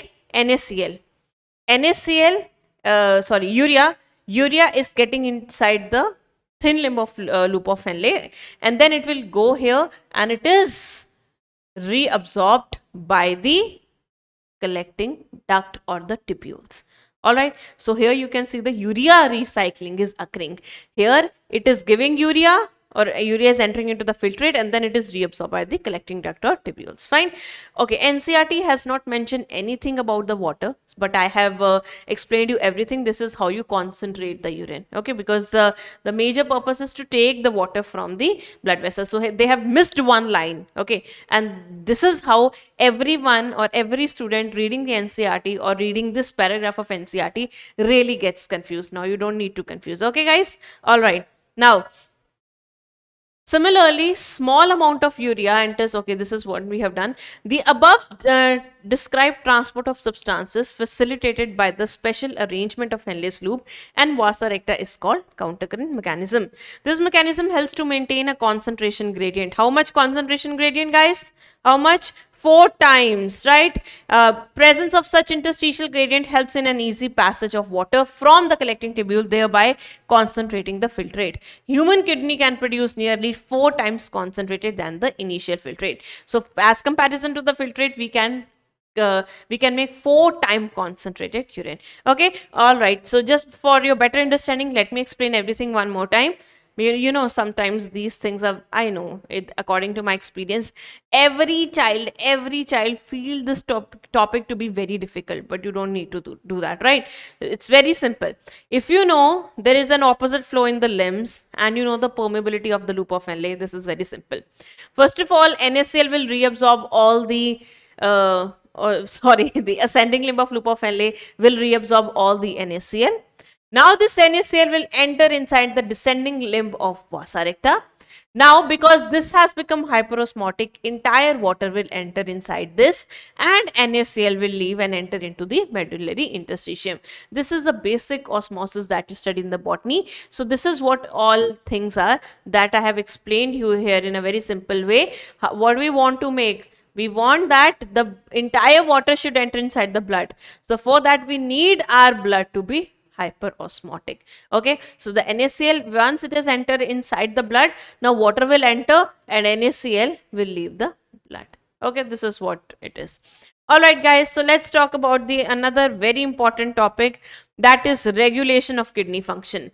But before regulation of kidney function, let's talk about certain basics, because these are very important in regulation part. Okay. All right, so we have done that there is a net filtration pressure that we need for filtration. If this pressure is there, the filtration will occur, which is around 10 mm of mercury. Okay, now what contains these pressure, or what are the various pressures that make the net filtration pressure? First of all, you all know we have this afferent arteriole. We have afferent arteriole. Okay. If the pressure of blood is more inside the afferent arteriole, there will be more pressure inside the capillaries also. And that pressure is known as glomerulohydrostatic pressure. Glomerulohydrostatic pressure. This pressure is a positive pressure. That means this pressure will always help you in filtration. The value of glomerulohydrostatic pressure is 60 mm of mercury. So what is GHP? GHP is glomerulohydrostatic pressure. And this is a pressure of blood. This is a pressure of blood. So whenever there is a vasoconstriction means your blood vessel has made certain resistant like this. This is vasoconstriction. Okay. Vasoconstriction means your blood vessels have been constricted. At that time, the pressure of the blood will increase, and this will increase the glomerular filtration rate. If the pressure inside the blood increases, okay, if the pressure inside the blood increases, then glomerulohydrostatic pressure will also increase. What is the glomerulohydrostatic pressure? This is the pressure of blood. Pressure of blood that helps in filtration. Okay. Now, guys, this is the pressure. If vasoconstriction occur, this pressure will increase. Similarly, if the opposite occur, that is vasodilation. Vasodilation means the lumen expands. The lumen expands. There is no resistance, hence the blood pressure will be less and there will be less GFR. So this is how the pressure of the pressure of blood is so much important for your net filtration pressure and hence your glomerular filtration rate. Fine. Another pressures which are opposing pressure. What are these? Now in the blood, a lot of colloidal particles are present. A lot of colloidal particles are present, like your proteins. They might block the filtration membrane. For example, here is a large protein. There is a large protein and this protein is blocking the filtration membrane. This is acting as a colloidal particle. Okay. Now this type of pressure that is exerted on the opposite side, this will inhibit the filtration or it will oppose the filtration. So this type of a pressure is exerted towards the opposite side, and this is the negative pressure, which is blood colloid osmotic pressure. So what is BCOP? Blood colloid osmotic pressure. You can see its value is 30 mm of mercury. So this is a opposite pressure or opposing pressure. Now another point to note here is that once the filtration has taken place a lot, then a lot of filtrate will be formed. A lot of filtrate will be formed here. Okay. Now this filtrate will also give the opposing pressure, which is BCHP. This is also opposing pressure. Bowman's capsular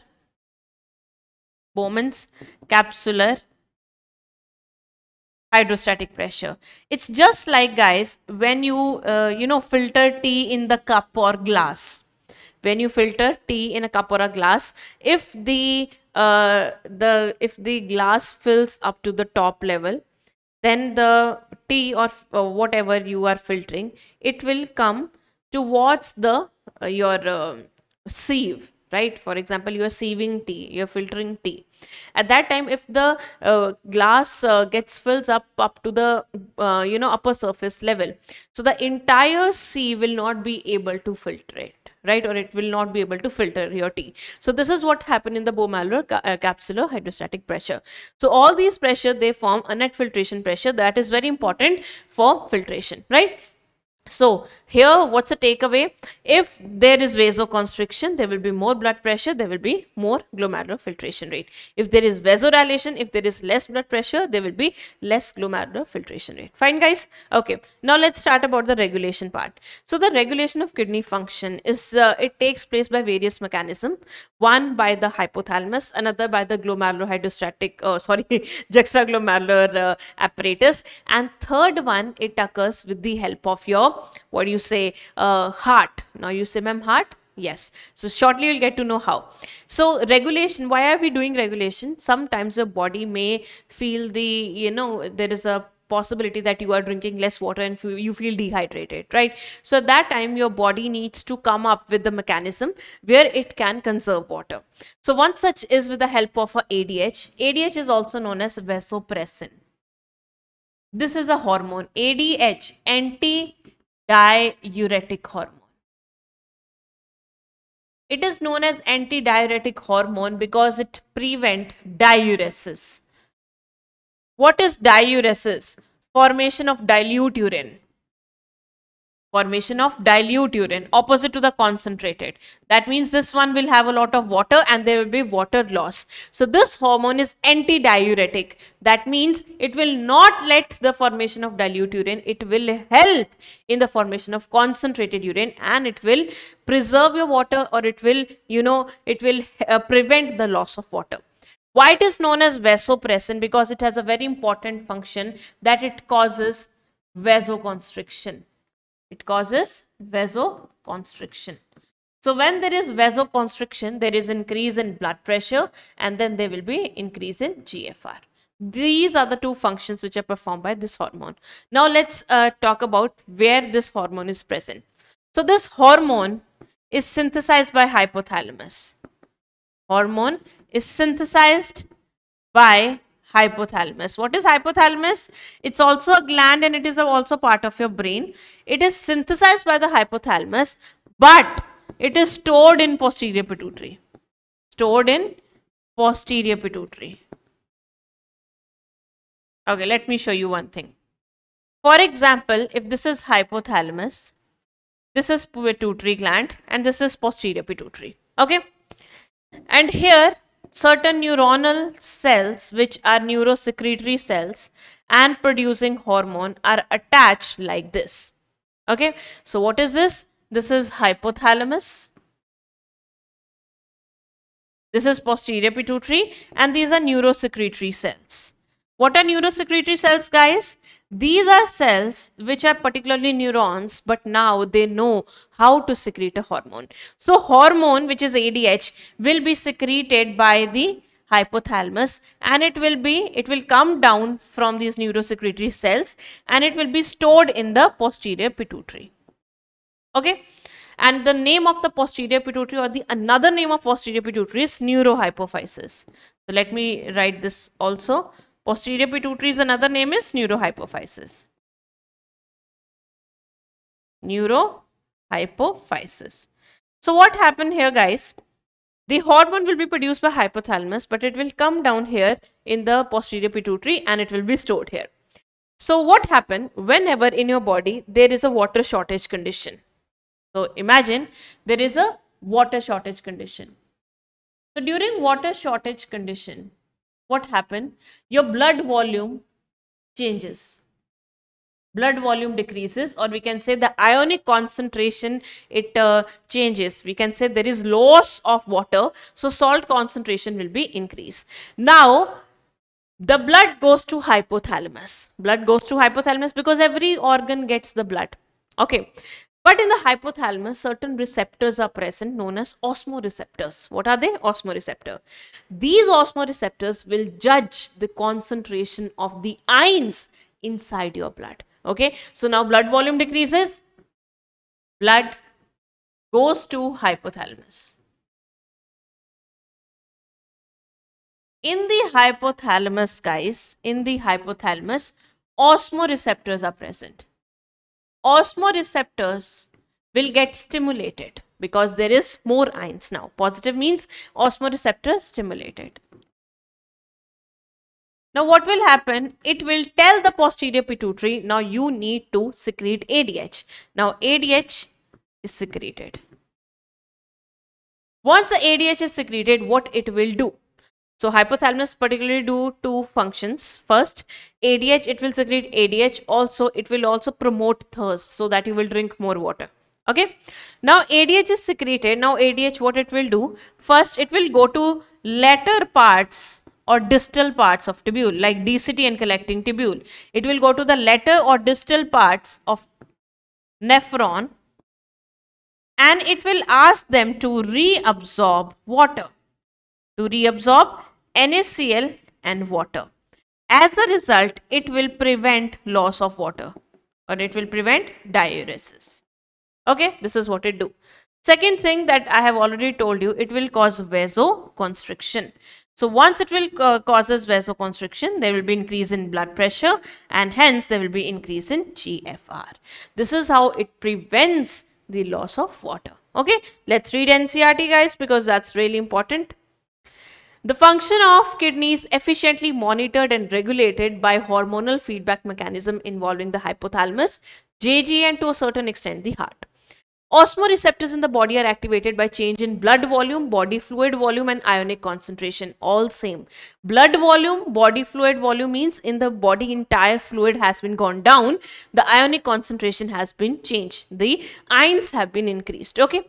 An excessive loss of fluid from the body can activate these receptors which stimulate the hypothalamus to release antidiuretic hormone or vasopressin. As we have done that, these osmoreceptors will be stimulated, then ADH will be secreted from the, or it will be released from the posterior pituitary on the stimulation of hypothalamus.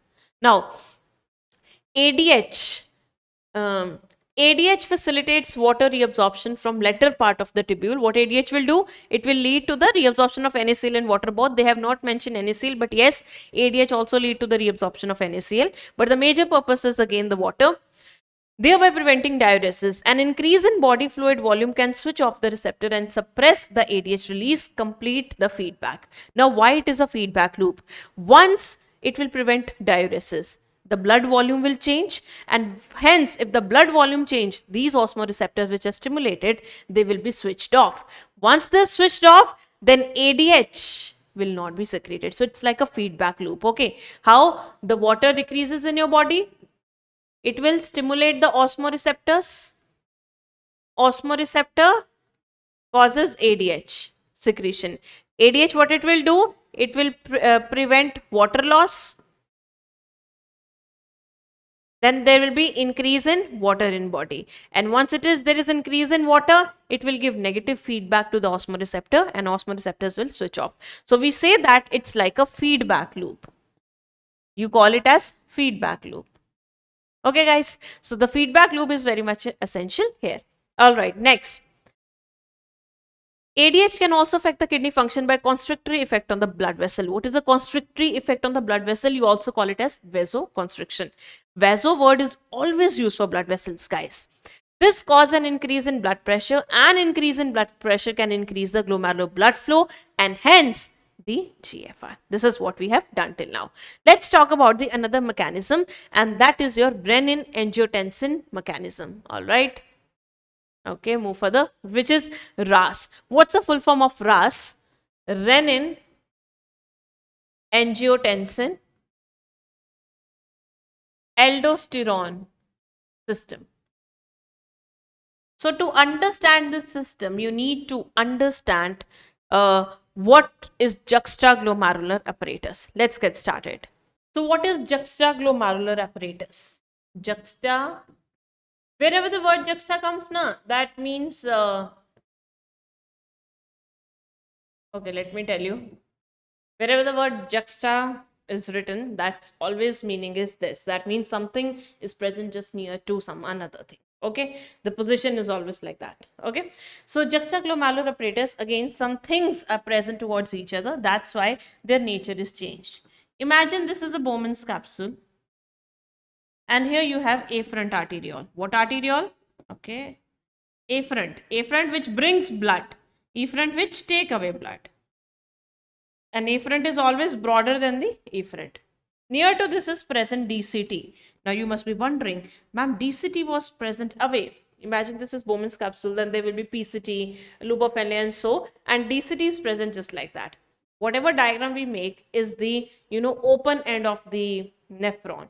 But there are million of nephron and they are present very congested to each other. As a result, the Bowman's capsule is present near the DCT. So this is your Bowman's capsule.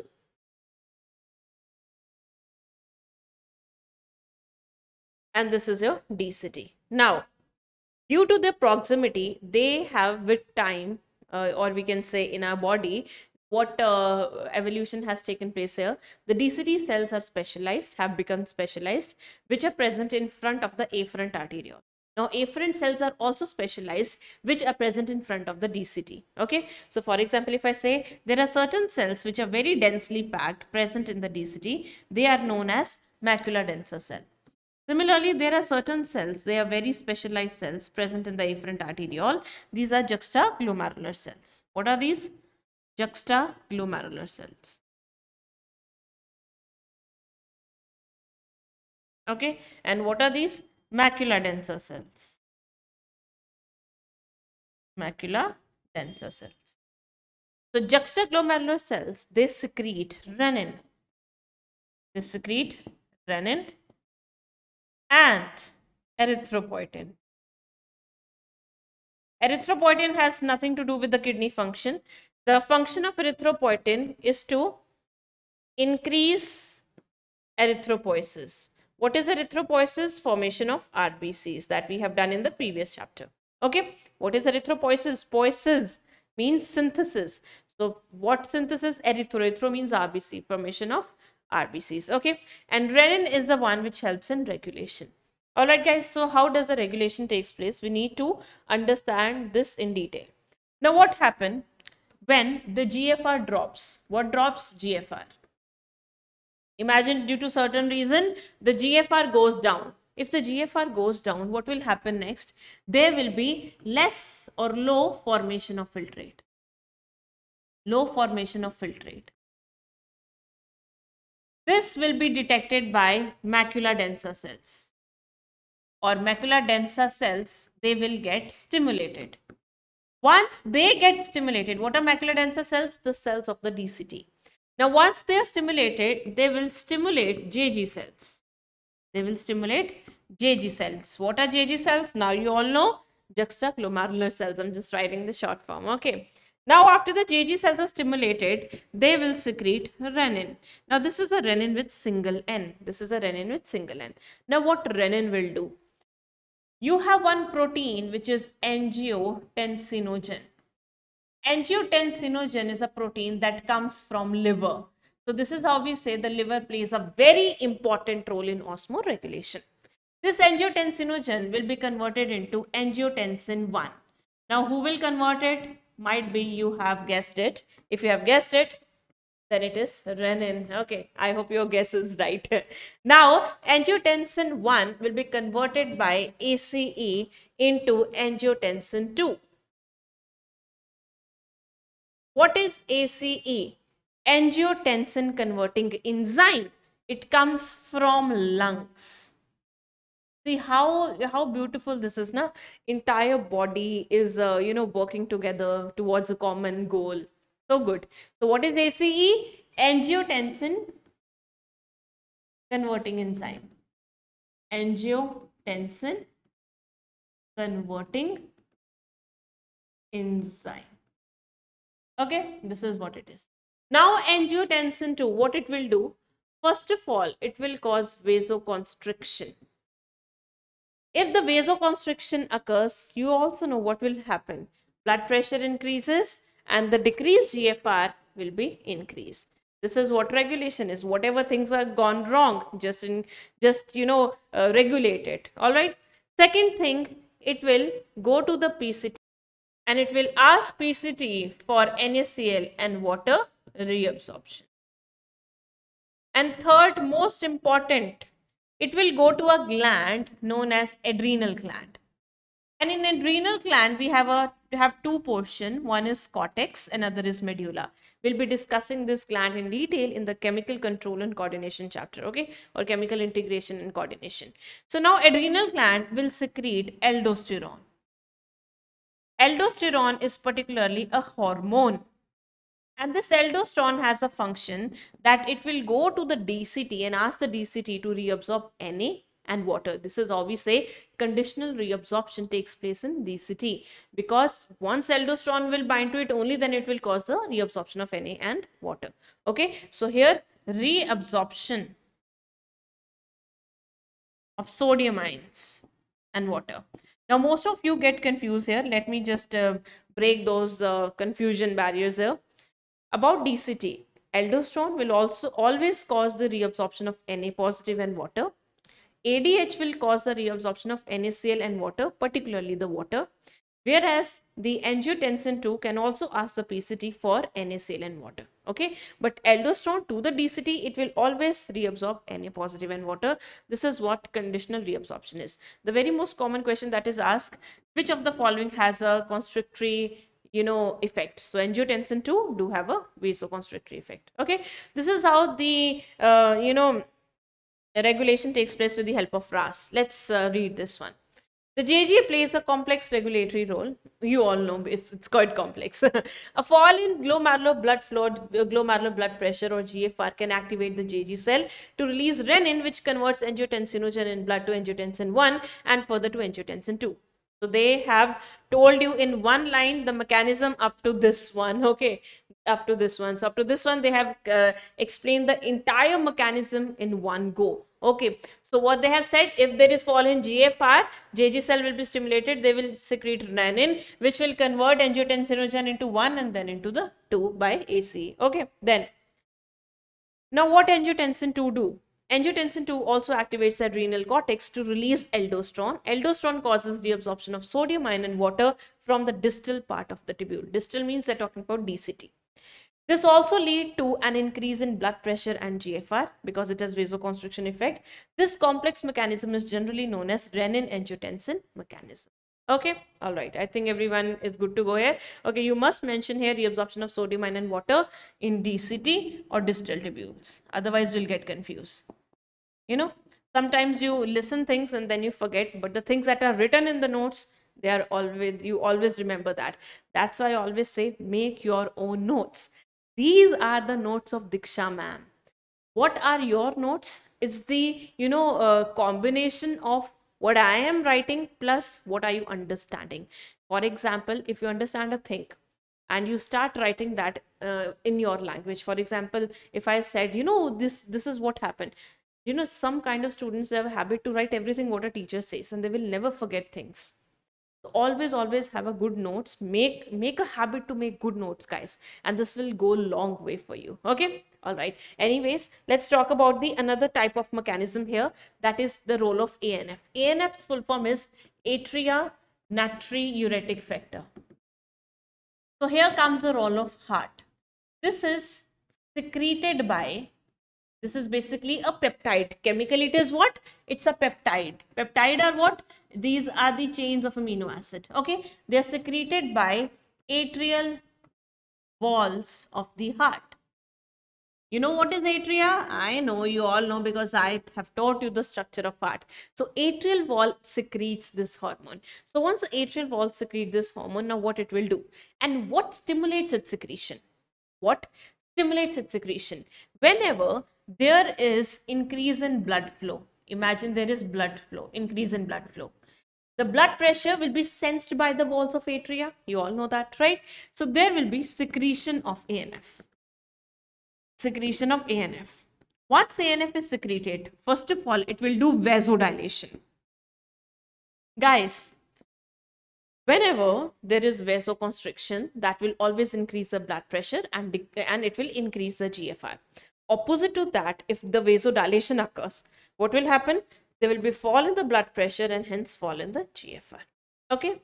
Second thing it does, it is a check to RAS, or we can say it inhibits ADH and RAS system. Renin, angiotensin, aldosterone system, because it inhibits, particularly in RAS, what does it inhibits? It inhibits renin. It inhibits renin. Okay, this is how this ANF is working opposite to both, and this will lead to the water. This will lead to the water. Yes, shortage condition, or it will conserve water. It will lead to the shortage of water, or we can say it will causes dehydration in your body. There will be more water loss. So ANF is responsible for water loss. All right, do not forget this. I tell you, do not forget this. All right, so let's move further and have some this question. But before that, let's study, or let's see what urine contains. So the product that we have formed is urine. It's 4 times concentrated if there is a juxtaglomerular apparatus, or what you say, the juxtamedullary nephrons are also involved. Okay. Now, what is the color of the urine? It is pale yellow in color. It is pale yellow in color. It is transparent. And it is clear. That means there are some particles present. The pH is 6, so we call it as acidic. It is slightly acidic in nature. Rest, the things, they depend upon what type of a food you eat. For example, if you feed on a lot of vegetables, your pH of the urine will be more alkaline. But if you feed more on the fruits, they are acidic in nature, your pH will be changed. Your urine pH will be more acidic. Now, what is present inside the urine? 96% is still the water.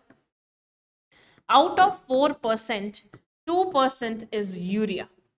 We excrete around 28 to 30 grams of urea per day. Yes, per day we excrete 28 to 30 grams of urea. And rest 2% are other substances, like it can be uric acid, it can be creatinine, or other waste or other substances. Okay, so this is what you excrete in the urine every day. Sometimes you feed on certain substances that causes diuresis. Diuresis means dilute urine. Now, what are the substances that forms the dilute urine? You call them as diuretic substances. Okay. For example, sometimes you feel, especially just leave with the winter conditions, whenever especially you have a lot of tea or a cup of coffee, more than 2 cups of coffee in a day, you usually feel that you're urinating more. Why? Because coffee is a diuretic substance. So in diuretic substance, we have like coffee, we have tea, we have alcohol. All these will lead to the water loss in the body. That's why after alcohol, people feel dehydrated and they're advised to have lemon water. Right? Why? Because the body is dehydrated. So we need to have certain substances that will restore the water. Okay. So diuretic substances are those which will form the dilute urine. And this is what is present inside your urine. Why the color is yellow? The yellow is due to a pigment known as urochrome pigment. So this pigment gives your urine a yellow color. Okay. All right. Now let's solve the questions, guys. Okay.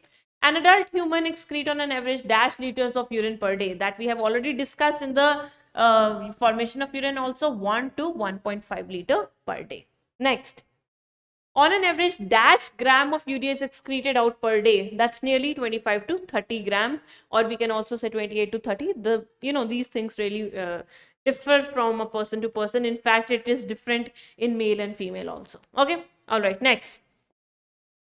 The gradient across the medullary is caused by NaCl, urea, glucose, both 1 and 2. Very simple, straightforward question. The gradient is maintained by two components, NaCl and urea. So answer will be 4, 1 and 2. So those who do not read all the options, they must have marked 1, right? But don't you dare to do this in the exam, okay?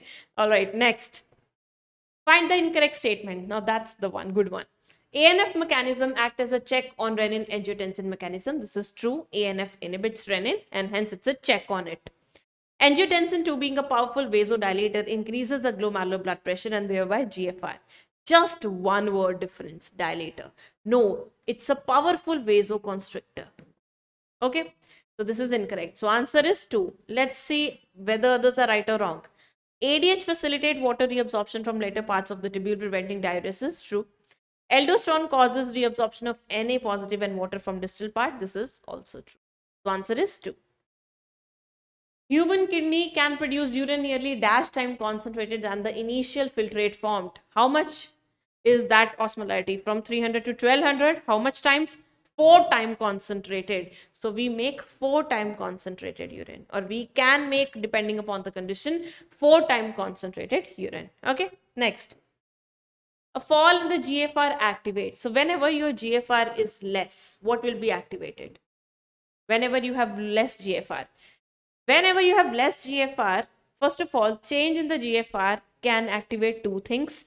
One, RAS, or you can say change in the GFR can activate only two mechanisms. ADH has nothing to do with the GFR. Okay. Second, whenever there is increase in GFR, what will be released? ANF. Okay, because here the blood pressure has been decreased and here the blood pressure has been increased. So fall in the GFR always stimulate juxtaglomerular cell to release the renin. Not renal cortex, not adrenal medulla, not posterior pituitary. This is the ADH mechanism. Adrenal cortex is stimulated by angiotensin 2, not by the GFR. By GFR, what is affected? JG cells are affected. So answer to this question is 1. Okay, next.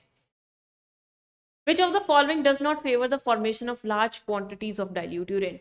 That means this one will prevent diuresis. Okay, this one will prevent diuresis. Or this one is not in favor of producing dilute urine. This one is not in the favor of water loss. This one is not in the favor of water loss. ANF causes water loss because it affects the renin. Alcohol and caffeine, they are diuretics, so they will also cause water loss, whereas renin will conserve water. Answer is 4. Okay, next. Role of the other organs in excretion. Now, what is the role of other organs of your body in excretion? Let's take that now. So let's talk about the role of other organs in excretion. Yes, so in the starting we have done, there are two types of organ, primary and secondary. In primary, we have one pair of kidney, and in the secondary one, we have some other organs. Let's talk about them.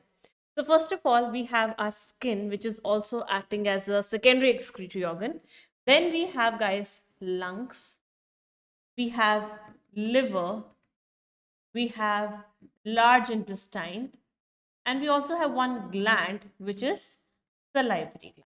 And that's the salivary gland. Now, what are and how are they contributing in excretion, and what are they excreting? Let's talk about that now. In the skin, we have two types of gland. One is a sweat gland and another is an oil gland. Oil gland is also known as sebaceous gland. Is also known as sebaceous gland. So yes, they do excrete a lot of substances. So their role in excretion can be negligible, but yes, they do perform the role of excretion. So in the sweat one, what do you excrete? You excrete water, you excrete salts like NaCl, and you excrete lactic acid as well. Okay, and a very few amount of urea is excreted in the sweat. In the oil, we excrete waxes, sterols, fatty acid, and hydrocarbons. All these are nothing but lipids. These are what? Lipids. So these are the substances that you excrete, and as or in the oil from your oil gland or sebaceous gland.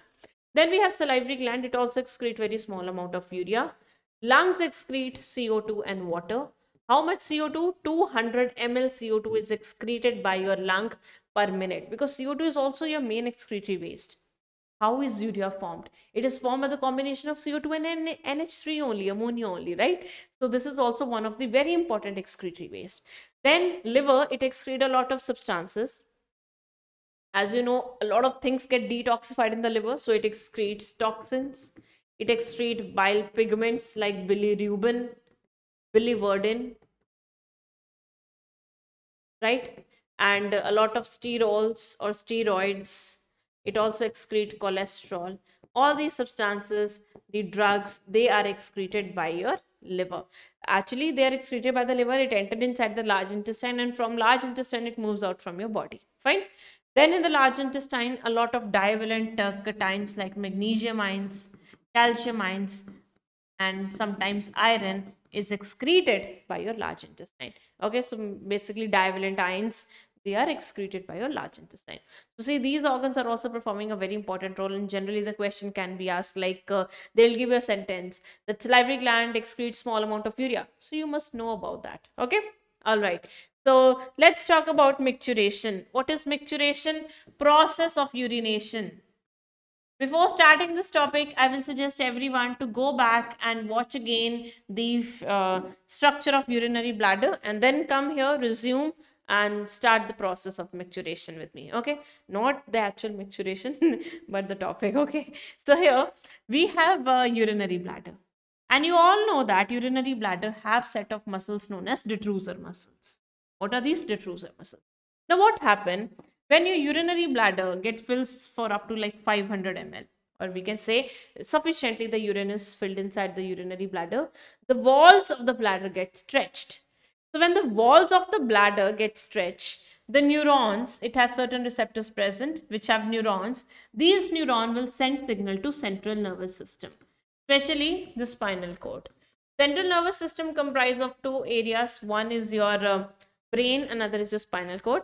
But micturition is a process of urination, which is basically a reflex action. It's basically a reflex action. For example, when the urinary bladder gets filled, the wall gets stretched, so the sensory receptors present over here will send signal to the central nervous system. Now the central nervous system will give its neuron, and then it will ask the detrusor muscle to contract. So when this detrusor muscle will contract, the urine will move downward. Okay, so it will cause, first thing, the what do you call it as, contraction of detrusor muscle. Second, here are present certain bands of the muscle known as sphincters, and it will ask the sphincters to relax. Because when the sphincters relax, as I've told you, they're like rubber bands. So when the sphincters relax, they will expand the opening and the urine will move down. Urine will move down. So let's write it with me. First of all, what will happen? The wall of urinary bladder gets stretched. Why it gets stretched? Urine gets filled in urinary bladder. What is UB, guys? Urinary bladder. Okay, now after the wall of the urinary bladder gets stretched, the signal is sent to CNS. Right? Why? Because this urinary bladder have what? These sensory receptors. These urinary bladder have these sensory receptors. Once the signal is sent to the CNS, then what will happen? Once the signal is sent to the CNS, then it will send signal, or neurons will send signal to detrusor muscle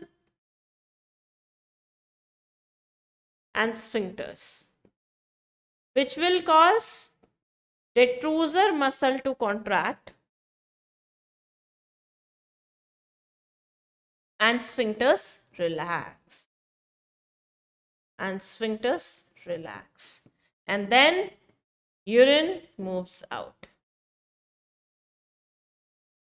And this is how we all urinate. All right, okay. Next, move further and talk about the hemodialysis. Now, what will happen if a person's kidney got damaged? You must have heard a lot of people's kidney got damaged and they go for artificial kidney or hemodialysis. So, you all must have heard of this word somewhere in your life, the artificial kidney or hemodialysis. If the damage if the if somehow one kidney is damaged and other kidney can easily take over that. Sometime if only one kidney is left and half of that kidney is also damaged, then at that particular time a person can be asked to undergo hemodialysis. Why? Because now half kidney cannot pick up the entire metabolic waste of your entire body and excrete it. Okay, so for that we need to go for hemodialysis, which is particularly nothing, just the another option of a kidney, or we can say it's like an artificial kidney. So what happened in hemodialysis? In hemodialysis, a box like kidney is present here, just like this, and inside that is present a tube, which is a cellophane tube. What tube? A cellophane tube. Okay, so what we do, we ask a person to give their radial artery. Okay, not giving, it's not like that, donating. What we do, from the radial artery is present on the wrist, we take blood from that radial artery of the patient, and then we cool the blood at 0 degrees Celsius, and we also add heparin. Heparin is an anticoagulant. Heparin is an anticoagulant. The entire purpose to cool the blood and to add the anticoagulant is that to prevent blood clotting, because blood have a tendency, whenever it will come in contact with the air, the blood will eventually clot, guys. When the blood will come in contact with the air, it will clot. But once the blood gets clotted, your purpose will not be fulfilled. Rather than cleansing the blood, you have made it more complicated and a person can die. Because if the clot inside the blood vessels are formed, it will, block the passages and person can die. Okay.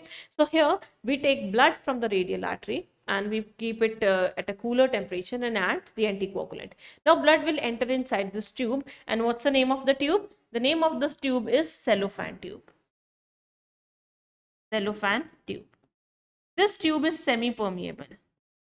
That means it will only allow the passage of certain substances. And this is dipped in a fluid. This tube is dipped in a fluid and you call it as dialysing fluid. This is a dialysing fluid. The concentration of dialysing fluid is same exactly that of plasma. The only thing that we have not added in the dialysing fluid is that it does not contain any waste. So its concentration is same as plasma, but no waste. Because we want, if the waste is at lower concentration in the dialysing fluid and it is high in the higher concentration in your blood, then the entire waste will move inside this dialysing fluid. This is our purpose. This is what we want to do. We want, when the blood will pass through this cellophane tube, it's hollow inside.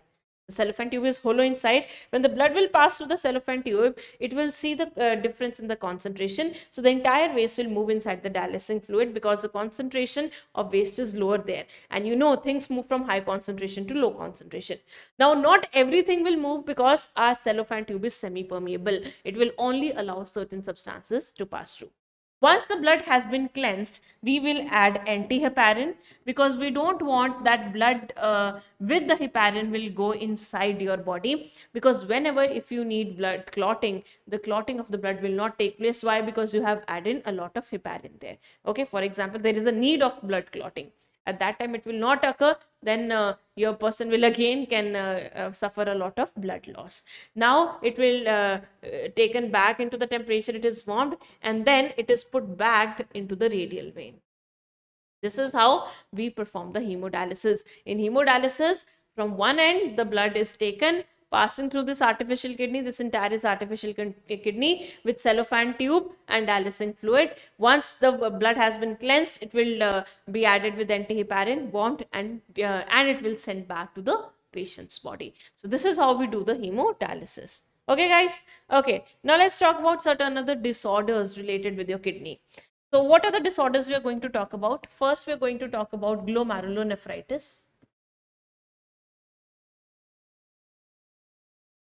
Second thing that we are going to talk about is renal calculi. Yes. So first of all, let's talk about glomerulonephritis. It's the inflammation. Wherever the word itis is written, straight away it's an inflammation of something, and this is the inflammation of glomerulus. So if your glomerulus got inflamed, the filtration membrane will also get inflamed. So the filtration membrane's pore size will increase.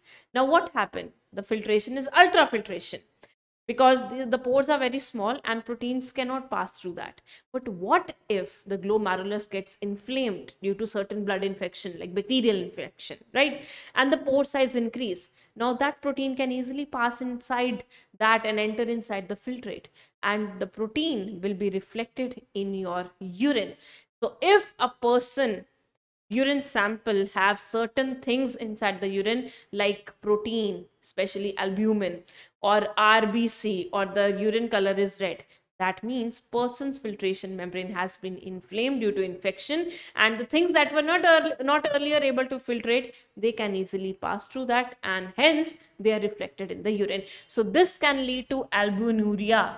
Albuminuria means presence of albumin in urine. Albumin is a protein of blood, right? And also it can be hematuria. Hematuria means presence of blood in the urine. So what happened when the inflammation of glomerulus occur? There can be inflammation in filtration membrane also, because the filtration membrane is partly made up of the capillaries only, right? It contains a simple squamous epithelium of your capillaries. Fine. Next is renal calculi. They're generally also known as the renal stones. So what happened in renal calculi? Calcium oxalate salts are formed, or sometimes calcium phosphate salts are formed in the kidney, but mostly calcium oxalate are formed. And these salt, they will cause a lot of pain. Small crystals are formed. Their stones or crystals are formed. And these stones or crystals, they will cause a lot of pain. They're usually present in which region? The renal pelvis region. They're generally present in the renal pelvis region. They can move down to the ureters and they can cause even the blockage, and that is really bit of a painful. So sometimes when they are very small, they are usually the doctor asks you to have some medicines and they will come out with the urine. And sometimes the patient has to undergo operations where they are burned with lasers or something, and this is how the stones are taken out. One more stone you have heard of are gallbladder stones. They are same kind of a stones, but they basically contain more cholesterol than calcium ions. They are formed by the more of a cholesterol, and hence they inflame the gallbladder. But gallbladder can be easily removed, and no lifestyle much of a change occurs inside or in a person's life, and they're not much that serious. Yeah, the pain caused by them is quite serious. Okay. Anyways, guys, let's talk about more disorder. So here, first of all, we are going to talk about diabetic person. If I talk about diabetes, first let's clear the fundamental of diabetes. There are two types of diabetes. One is diabetes insipidus, and another is diabetes mellitus. Both the diabetes show same symptom. And what are the symptoms? Polyuria and polydipsia. That means whether you have diabetes insipidus or whether you have diabetes mellitus, you will have excessive urination. You will go to the that toilet a lot for urination. And second, you will have excessive thirst, because you are going to urinate a lot. The water will be lost from your body, and hence you will be more thirsty. So these are the two symptoms in both the condition, whether it is diabetes insipidus or whether it is diabetes mellitus. In case of diabetes insipidus, there is a low level of ADH or vasopressin. Okay, it has nothing to do with the glucose. It has nothing to do with the glucose. Here, the level of ADH goes down, and hence you feel diuresis. That's it. Whereas in diabetes mellitus, it has a role of insulin. It has a role of insulin. It is concerned with the glucose metabolism. So here, no relation with glucose metabolism. If you remember, we have done in the pancreas that pancreas secrete the hormone insulin, and insulin reduces your blood sugar level. Okay. Now the person who have diabetes mellitus, they have a role with glucose metabolism, because here insulin plays an important role. So diabetes mellitus is of two types. One is type 1 and another is type 2. Okay. So most common diabetes that occurs to patients, especially in the old age, is type 2. In type 1, it occurs from birth because it is autoimmune disorder. Guys, what are autoimmune disorders? These are disorders in which your own immunity starts killing your own body cell. Right now, my immunity knows that these are my own body cells and I will not kill it. I will only kill the foreign cell.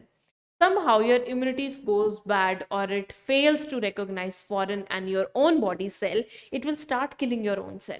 And these are autoimmune disorder where our body's immunity are killing our cells. Like insulin is secreted by beta cells of pancreas. Insulin is secreted by beta cells of the pancreas. So now this is an autoimmune disorder. Here beta cells will be destroyed.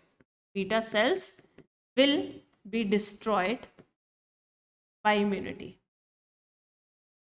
If the beta cells are destroyed, there will be no insulin, and hence a person has to take shot of insulin every day.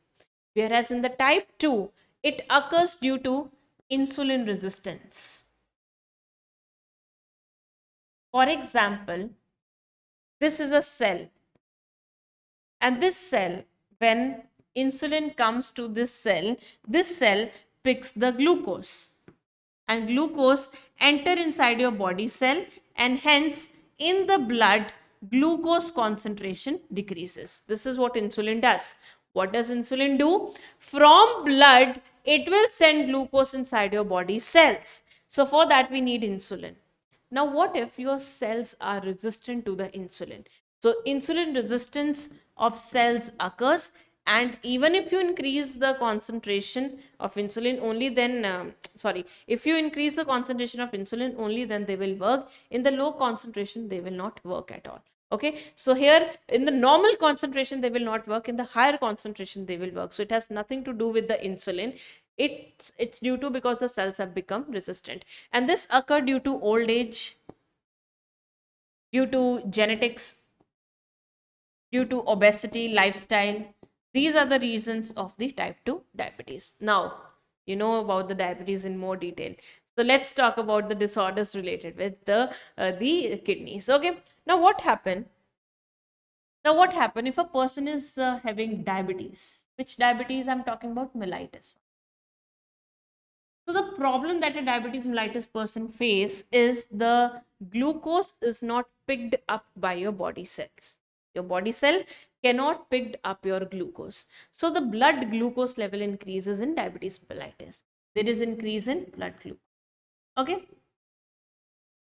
So our blood, or you can say our body, has a fixed concentration of every molecule in our body. Okay. Or we can say in our blood, everything is present in a fixed concentration. For example, if I say the concentration of the glucose in the blood can be 4.5 to 5 millimolar. Okay. If it exceeds this one, if it increases this one, or if I say the concentration of the blood glucose is generally 180 milligram per 100 ml of blood. Okay, this should be your blood glucose after eating the food. If it exceeds 180, then what will happen? If the blood glucose increases, the glucose is filtered out by kidneys. Glucose is filtered by kidneys in urine. So this condition is known as glycosuria or glucosuria. Presence of glucosuria. What is glycosuria, glucosuria? Presence of glucose in urine. So this is usually seen in the case of diabetic mellitus person, that their blood sugar when it increases, the kidney will filter it out and it will reflect in the urine, and you call it as glucosuria. Now, because the person who is diabetic mellitus, it is not storing the glucose inside the cells. That means there is no formation of glycogen. Generally, what happen in our cells, when your insulin is there and your cells is working properly, finally, the glucose will go inside the cell, and lot of glucose will form glycogen. And glycogen is a source of energy, and glycogen is a source of energy. But in this condition, if a person is not able to produce the glycogen inside the cell, in this condition, what will happen? Your glycogen is not present. Glycogen is not present. The body will burn fat. Body will burn fat. And whenever there is fat oxidation, fat always oxidize halfly or partially. Fat cannot undergo complete oxidation like that of glucose. It always undergo half oxidation, and then it will form ketonuria, or ketone bodies are formed. Whenever the glucose gets oxidized, it will form CO2 and water. But whenever the fat gets oxidized, it is not able to completely oxidize because it has double bonds. So here ketone bodies are formed. And these ketone bodies are reflected in urine. And you call it as ketonuria. So these two symptoms, ketonuria and glucosuria, these two are the symptoms of a person who is diabetic, right? Also, these kind of symptoms are seen in pregnant female. So pregnant female can also show these symptoms of glucosuria and ketonuria. Okay, so that's about the disorders, guys. Let's solve some questions. Malfunctioning of kidneys can lead to accumulation of urea in the blood, a condition called. Now here another disorder that I'm going to discuss with you. You have studied about glucosuria and ketonuria and diabetes. What about uremia? Whenever you have kidney damage, at this point, when you have kidney damage, what you can do? Okay, for example, a person have kidney damage. What person can do? First, a person can undergo hemodialysis. Okay, if there is more damage, the person can go for kidney transplant. In kidney transplant, it is very tough because you have to find the kidney, the donor, then match it. If it is match or not, that's a question again. And you also sometimes your body does not accept the kidney because it's a foreign, and that's a lots of problem, right? Now what will happen if a person's kidney is damaged? At that time, urea will not be excreted. Urea cannot get excreted, and hence blood urea increases. Blood urea level increases.